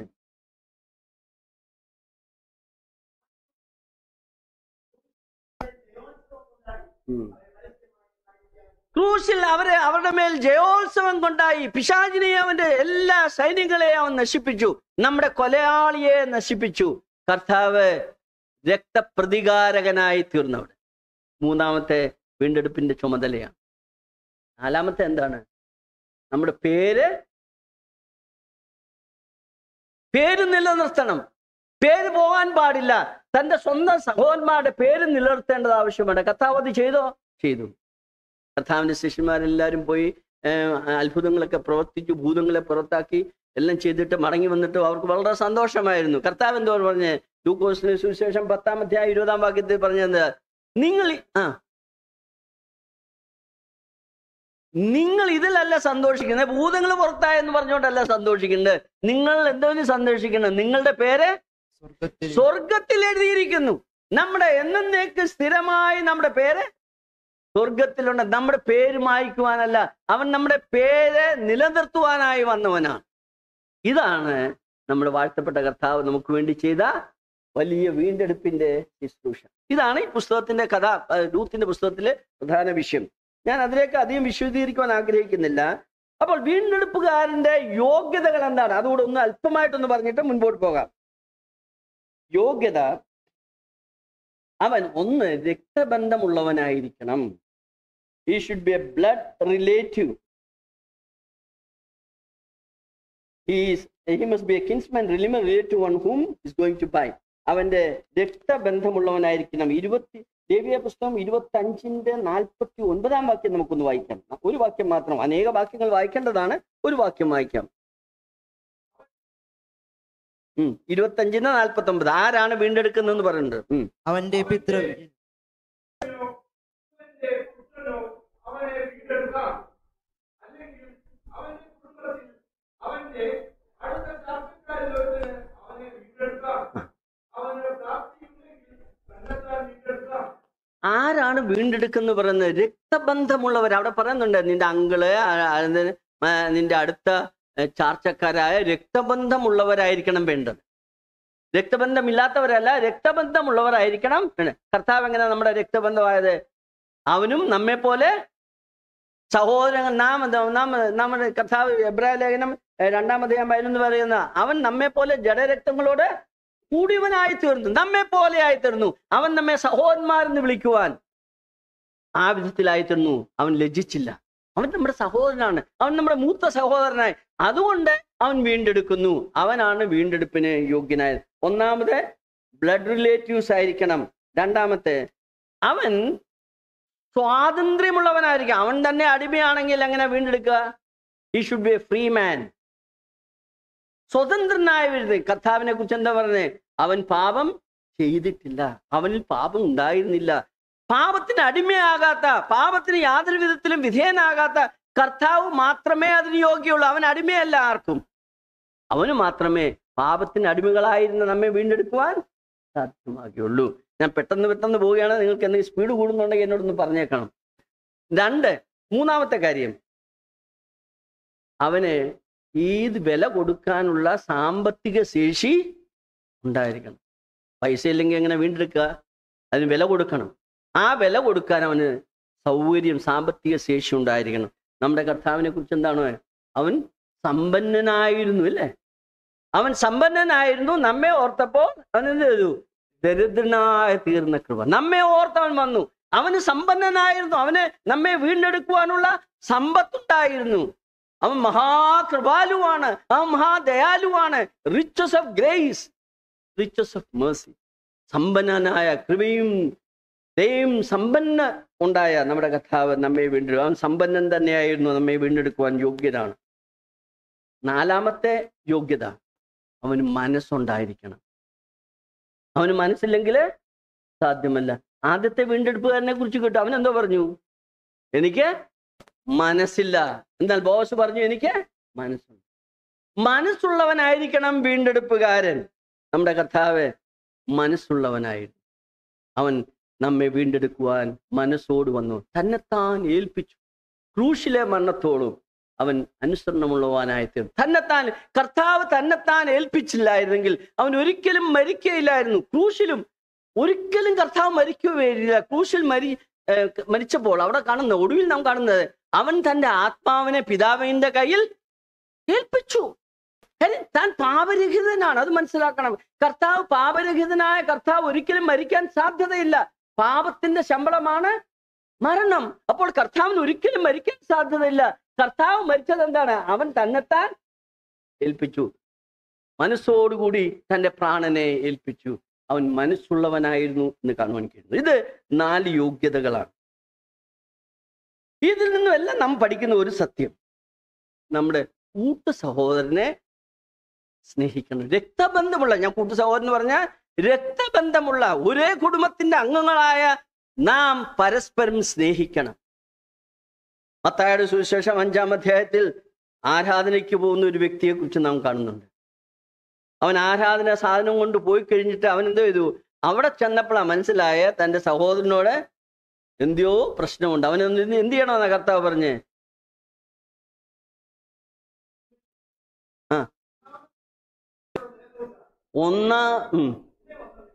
അപ്പൊ ഏതാ പ്രധാനം? ആരാധനയാണോ സഹോദരനോടുള്ള നിരപ്പാണോ വേണ്ടത്?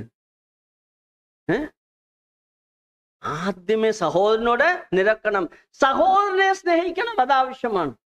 ആരാധനയേക്കാൾ പ്രാധാന്യമാണ്, ആരാധന പ്രാധാന്യമാണ്.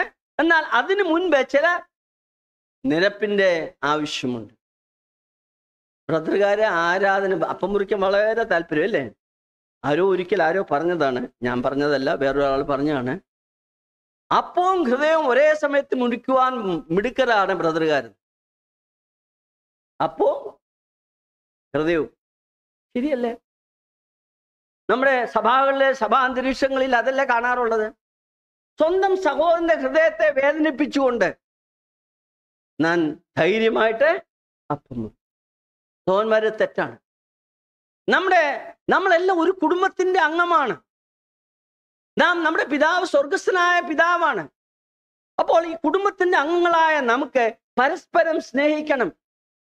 ഒരു സഹോദരനോട് കോപിച്ചാൽ, റാഖ എന്ന് പറഞ്ഞാൽ എന്താ? നീ കൊലപാതകനാണ്. നാം പലപ്പോഴും നമ്മുടെ സഹോദരന്മാരെ കൊല ചെയ്യുന്നവരായി തീർന്നിട്ടുണ്ട്. അങ്ങനെ ആകാതെ അവരോട് നിരന്ന് അവരെ സ്നേഹിക്കേണ്ടത് ആവശ്യമാണ്.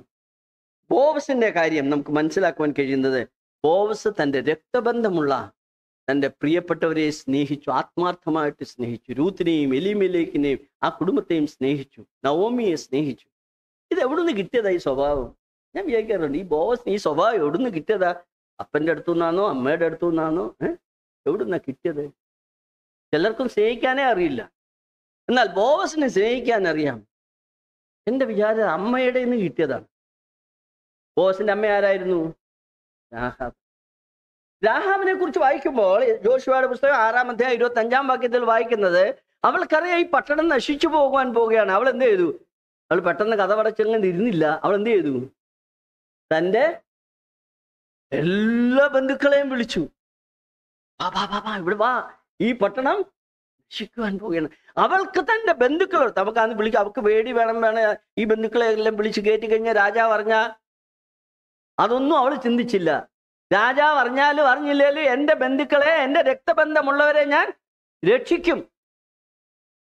അങ്ങനെ രാഹാബ് ഉറച്ച തീരുമാനമെടുത്തു. ഈ കഥ ആര് കേട്ട് കാണും? ബോസ് കേട്ട് കാണും. തൻ്റെ അമ്മ എങ്ങനെയാണ് തൻ്റെ രക്തബന്ധമുള്ളവരെ രക്ഷിച്ചെന്നുള്ള ആ കഥ ബോവസ് കേട്ട് കാണും. അതുകൊണ്ടാണ് ബോവസിന് ഈ വിധത്തിലുള്ള സ്നേഹം ഉണ്ടായത്. ഇനി നമ്മുടെ ചിന്ത അതല്ല, എന്തുകൊണ്ടാണ് സഹോദരന്മാർ തമ്മിൽ ഒത്തുചേർന്ന് പോകാത്തതിന് കാരണം? അതാണ് നമ്മുടെ വിഷയം. ഈ ബന്ധം എന്തുകൊണ്ട് ഇത്ര ശിഥിലമായി തീരുന്നു? സഹോദരന്മാർ തമ്മിൽ എന്തുകൊണ്ട് മത്സരിക്കുന്നു? അതിന് പ്രധാന കാരണം വേദപുസ്തകം പഠിപ്പിക്കുന്നത് മാതാപിതാക്കളാണ്. അതിന് സൈക്കോളജിസ്റ്റ് പറയുന്നത് സിബ്ലിംഗ് റൈവൽറി എന്ന് പറഞ്ഞാൽ ഒരു കുടുംബത്തിൽ ജനിച്ച മക്കൾ തമ്മിൽ വഴക്കുണ്ടാക്കുക സ്വാഭാവികമാണ്. 2-3 മക്കളുള്ളവർക്ക് ഇത് പറഞ്ഞാൽ മനസ്സിലാവും അല്ലേ? ആദ്യത്തെ കുട്ടി ജനിക്കുമ്പോൾ നമ്മൾ ലാലിച്ചു വളർത്തും. നല്ല മോനെ, കുട്ടനെ എന്നൊക്കെ പേരൊക്കെ ഇട്ട് നല്ലവണ്ണം അവനെ ലാളിച്ചു വളർത്തും. കുറച്ച് കഴിയുമ്പോൾ 2ാമത്തെ കുട്ടി ജനിക്കും. 2ാമത്തെ കുട്ടി ജനിക്കുമ്പോഴാണ് ഈ പ്രശ്നങ്ങളൊക്കെ ഇല്ലയോ? ഒക്കെ അറിയാമല്ലോ അല്ലേ? എന്ത് വഴക്കാ രണ്ടുപേരും കൂടെ. 2-3 പിള്ളേരുണ്ടെങ്കിൽ പിന്നെ നല്ല എക്സസൈസ്, പിന്നെ ജോലിക്കൊന്നും പോകണ്ട, നല്ല എക്സസൈസ്. പിള്ളേർ എപ്പോഴും വഴക്കുണ്ടാക്കും. അതിന് പറയുന്നത് സിബ്ലിംഗ് റൈവൽറി എന്നാണ് ഇതിന് പറയുന്നത്. ഞാൻ എൻ്റെ മൂത്ത മകൻ ജനിച്ചപ്പോൾ ഞാൻ ഇപ്പോഴും ഓർക്കുന്നുണ്ട്. മൂത്ത മകൻ ജനിച്ചപ്പോൾ അവനെ കുട്ടൻ കുട്ടൻ എന്നാണ് വിളിച്ചുകൊണ്ടിരുന്നത്, വല്ല പെറ്റ് നെയിമായിട്ട്.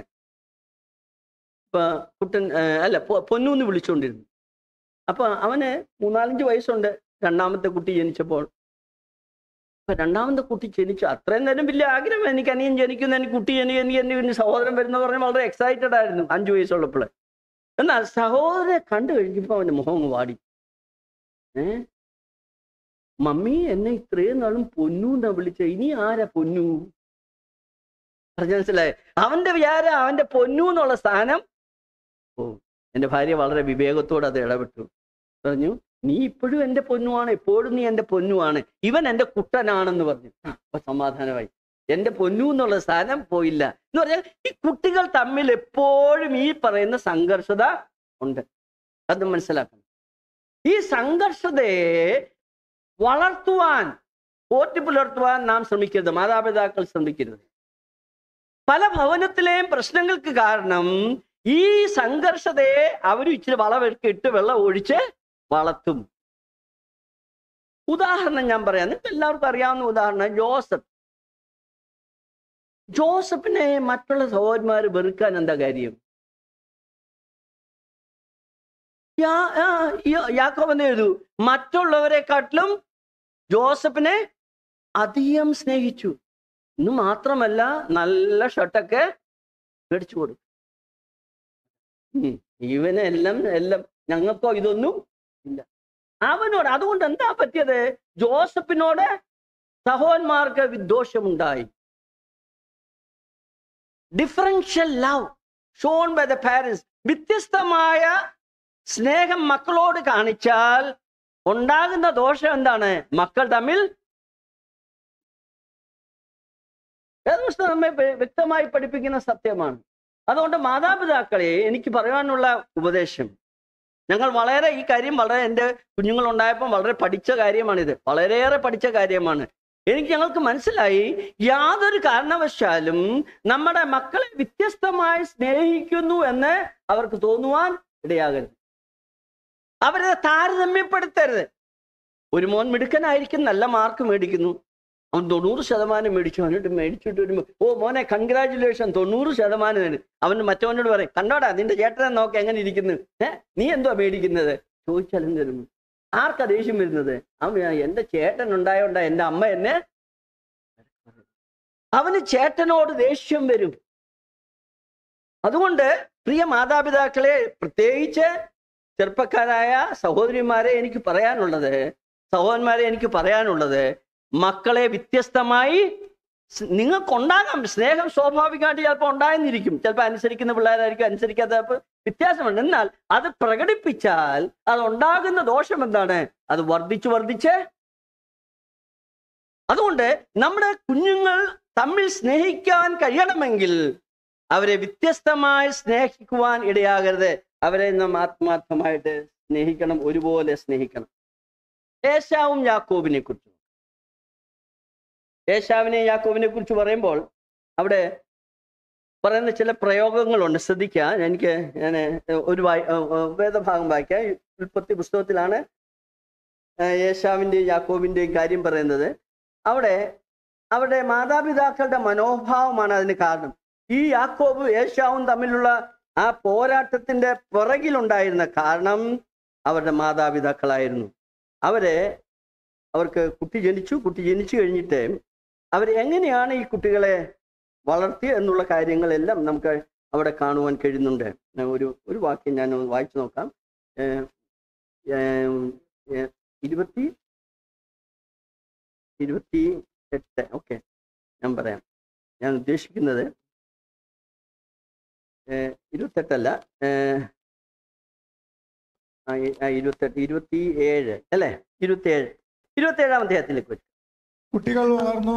ഏശാവ് വേട്ടയിൽ സമർത്ഥനും വനസഞ്ചാരിയും, യാക്കോബ് സാധുശീലനും കൂടാരവാസിയും ആയിരുന്നു. ഓക്കെ, അതൊക്കെ എന്താ പറയുക? അടുത്ത എന്റെ 4-5 വാക്യം വായിക്കും.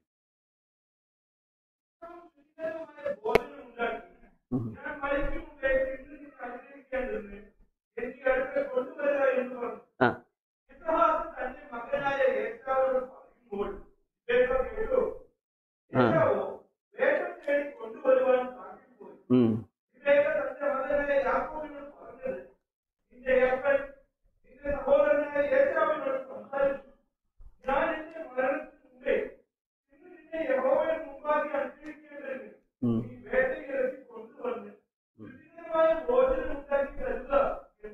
ഏശാവ് ആരുടെ മോനാ? ഇവിടെ പറയുന്നത് എന്തുവാ? ഏശാവ് ഹിസ് സൺ. ആരുടെയാ? യാക്കോബിനെ പറയുന്നത് ഇസാക്ക് പറയുന്നത് Isaac spoke to Isho his son. എന്റെ മകനായ ഏശാവിനോട് സംസാരിച്ചു. അത് നമ്മുടെ മകനെന്നല്ലേ പറയേണ്ടത്? എന്താ പറയേണ്ടിയിരുന്നത്? നമ്മുടെ മകൻ. നമ്മുടെ മകൻ എന്ന് പറയുന്ന പകരം എന്റെ മോൻ. റബേക്ക പറയുന്നത് ശ്രദ്ധിക്ക, 6-ാം വാക്യത്തില് ജേക്കബ് ഹർ സൺ, യാക്കോബ് എന്റെ മകൻ. മനസ്സിലായോ? മക്കളെ രണ്ടായിട്ട് അങ്ങ് തിരിച്ചു. അമ്മയും അപ്പനും കൂടെ ഓരോരുത്തരെയും പിടിച്ചു പറ്റി. പ്രശ്നത്തിന് കാരണം അതാണ്. ഈ സഹോദരന്മാർ ജീവിതം മുഴുവനും അടിയുണ്ടാക്കുവാനുള്ള ഒരേ കാര്യം എന്റെ മോനും നിന്റെ മോനും. മനസ്സിലായി? വീട്ടുകളിൽ പറയാറ് ഇത് നിന്റെ മോനാ, നിങ്ങളുടെ വീട്ടുകാരെ പോലൊക്കെ ഇരിക്കുന്നത്. ഇതോ എന്റെ മോൻ, എന്നെ പോലെ സ്വഭാവമുള്ളത്. എന്റെ മോനും നിന്റെ മോനും പറഞ്ഞാൽ ആരാ വഴക്കിടുന്നത്? കുട്ടികൾ തമ്മിൽ വഴക്കിടാനുള്ള സാധ്യത. അതുകൊണ്ട് മക്കളെ ഒരുപോലെ സ്നേഹിക്കുവാൻ, ഒരുപോലെ കരുതുവാൻ നാം ബാധ്യസ്ഥരാണ്. വളരെ ശ്രദ്ധിക്കേണ്ട കാര്യമാണ്. അപ്പോൾ നാം ഈ കാര്യം ശ്രദ്ധിക്കുക. നമ്മുടെ മക്കളെ വ്യത്യസ്തമായി സ്നേഹിക്കാതെ ഒരേ വിധത്തിൽ സ്നേഹിക്കുവാൻ ഇടയാകണം.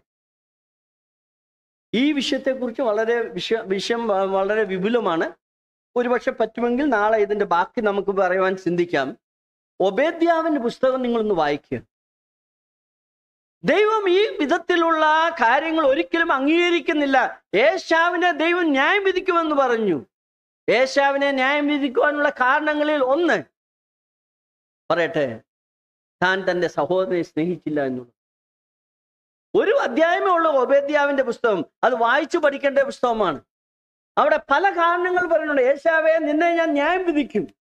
അതിന് പ്രധാനമായ കാരണം നിന്റെ സഹോദരനെ നീ സ്നേഹിച്ചില്ല. പല കാരണങ്ങൾ ഞാൻ ഇവിടെ എഴുതിയിട്ടുണ്ട്. ശത്രുക്കൾ വന്ന് ഇസ്രായേലിനെ ആക്രമിച്ചപ്പോൾ, ബാബിലോണിയർ വന്ന് ഇസ്രായേലിനെ ആക്രമിച്ചപ്പോൾ ആരാ സന്തോഷിച്ചെന്നറിയാമോ? ഏശാവ് സന്തോഷിച്ചു. നീ നിന്റെ ശത്രുക്കളോട് കൂടെ ചേർന്നു എന്ന് പറയുന്നുണ്ട്. 10 മുതൽ 14 വരെയുള്ള വാക്യം ഒബേദ്യാവിന്റെ പുസ്തകം 10 മുതൽ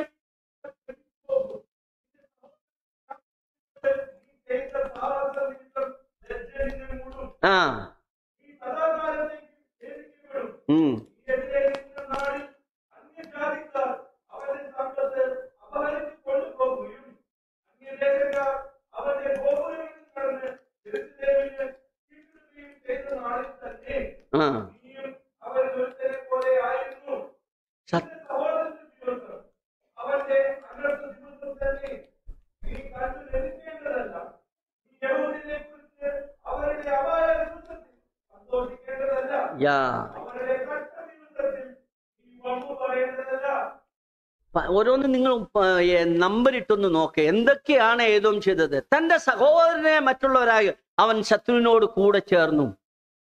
അവന്റെ വേദന സന്ദർഭം, ആക്രമിക്കുന്ന സന്ദർഭത്തിൽ അവൻ അത് കണ്ട് രസിച്ചു. സ്വന്തം സഹോദരനാണ്. അവൻ കഷ്ടതയിലായപ്പോൾ അവനെ ഓടിച്ചെന്ന് സഹായിക്കുന്നതിന് പകരം അവൻ രസിച്ചു, അവൻ സന്തോഷിച്ചു. എന്ന് മാത്രമല്ല, അവന് ബുദ്ധിമുട്ടുകളും പ്രയാസങ്ങളും വന്നപ്പോൾ തക്ക സമയം ഇത് തന്നെ തക്കമെന്ന് പറഞ്ഞ് അവന്റെ വസ്തുക്കൾ മോഷ്ടിച്ചു. വീട് കത്തുമ്പോ എന്താ ഒരു പഴഞ്ചൊല്ലുണ്ട് മലയാളത്തിൽ, വീട് കത്തുമ്പോ വാഴക്കൊല കൂട്ടുന്നത്. അത് തന്നെ, അതാണ് വാഴവെട്ടലായിരുന്നു. അഥവാ ഈ ഏതോം ചെയ്ത അതാണ്. അവരെ ദുഃഖത്തിലായിരുന്നപ്പോൾ അവരുടെ സാധനങ്ങൾ വാങ്ങുവാൻ, അവരെ മോഷ്ടിക്കുവാൻ തുടങ്ങി. എന്ന് മാത്രമല്ല, അവിടെ പറയുന്നുണ്ട്, നീ വഴിത്തലക്കിൽ നിന്നു. അങ്ങോട്ട് പോകണോ ഇങ്ങോട്ട് പോകണോ എന്ന് പറഞ്ഞാൽ അവർ കൺഫ്യൂഷൻ ആയിരിക്കുമ്പോൾ ആ വഴിത്തലക്കിൽ നിന്നുകൊണ്ട് തന്റെ സഹോദരനായ യാക്കോബിന്റെ സന്തതികളെ കൊന്നുകളഞ്ഞു. ആ പുസ്തകം വായിക്കുന്നത് വളരെ ഗൗരവമേറിയ ഒരു പുസ്തകമാണ്. നമ്മൾ സാധാരണ വായിക്കാത്ത പുസ്തകമാണ്. അവിടെ സഹോദര സ്നേഹത്തെ കുറിച്ചാണ് പറയുന്നത്. ഈ രക്തബന്ധമുള്ള സഹോദരന്മാർ തമ്മിൽ സ്നേഹിക്കണം.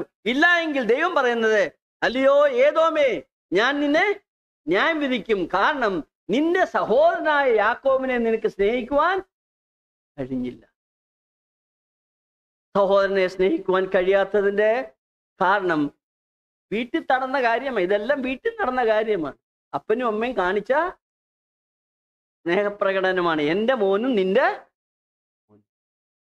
ഇത് ചെയ്തില്ലായിരുന്നെങ്കിൽ തീർച്ചയായിട്ടും അവർ സ്നേഹിക്കുമായിരുന്നു. അതുകൊണ്ട് മാതാപിതാക്കളെ വളരെ ശ്രദ്ധിക്കേണ്ട കാര്യമാണ്. നമ്മുടെ രക്തത്തിൽ ജനിച്ച നമ്മുടെ കൂടപ്പിറവുകളെ നാം സ്നേഹിക്കണം, അവരെ സ്നേഹിച്ച് നാം വളർത്തണം. വ്യത്യസ്തമായ സ്നേഹം പ്രകടിപ്പിക്കുവാൻ ഇടയാകരുത്. നമ്മുടെ സഹോദരങ്ങളെ, രക്തബന്ധമുള്ള സഹോദരങ്ങളെ സ്നേഹിക്കണം. നമ്മുടെ ചുമതല അതിനോടുള്ള ബന്ധത്തിൽ പല കാര്യങ്ങൾ ഞാൻ പറയുകയുണ്ടായി. നാളെയും ചില കാര്യങ്ങളൂടെ പറഞ്ഞ് നാം അവസാനിപ്പിക്കാം. അത് കഴിഞ്ഞിട്ട് നാളെയും വളരെ പ്രധാനമായ ചില വിഷയങ്ങൾ ചിന്തിക്കാം. പ്രത്യേകിച്ച് ഇത്ര എന്നോട് പറഞ്ഞ പലർക്കും വേണ്ട വിഷയം കൊടുക്കണമെന്നാണ് ആലോചനകൾ കൊടുക്കണം. ഞാൻ പ്രായമുള്ളവർക്ക് ഇതുവരെ പറഞ്ഞില്ല. Senior citizens. അപ്പൊ നാളെ സീനിയർ സിറ്റിസൺസിനെ കുറിച്ച് പറയാം. വല്യപ്പച്ചനും വല്യമ്മച്ചിയുമായി തീർന്നവർക്ക് ഉള്ള അനുഗ്രഹങ്ങൾ എന്താണ്, അവർക്കും കൊച്ചുമക്കളും തമ്മിലുള്ള ബന്ധം, വല്യമ്മച്ചിയും കൊച്ചുമോനും തമ്മിലുള്ള ബന്ധം എന്താണെന്ന് യൂത്തിന്റെ പുസ്തകത്തിൽ വളരെ മനോഹരമായിട്ട് പറയുന്നുണ്ട്. ആ വിഷയങ്ങളെ കുറിച്ച് കർത്താവ് അനുവദിച്ചാൽ നാളെ പറയാം. അതുകൊണ്ട് വളരെ എല്ലാ സീനിയർ സിറ്റിസൺസും നാളെ വരണം. നമ്മുടെ ഈ സീരീസിന്റെ അവസാന മീറ്റിംഗ് ആണ്. അതുകൊണ്ട് നമുക്ക് നോക്കാം ദൈവവചനം നമ്മുടെ കൊച്ചുമക്കളെ കുറിച്ച്, മക്കളെയല്ല കൊച്ചുമക്കളെ കുറിച്ച് എന്താണ് പറയുന്നത് എന്ന് നമുക്ക് ചിന്തിക്കാം.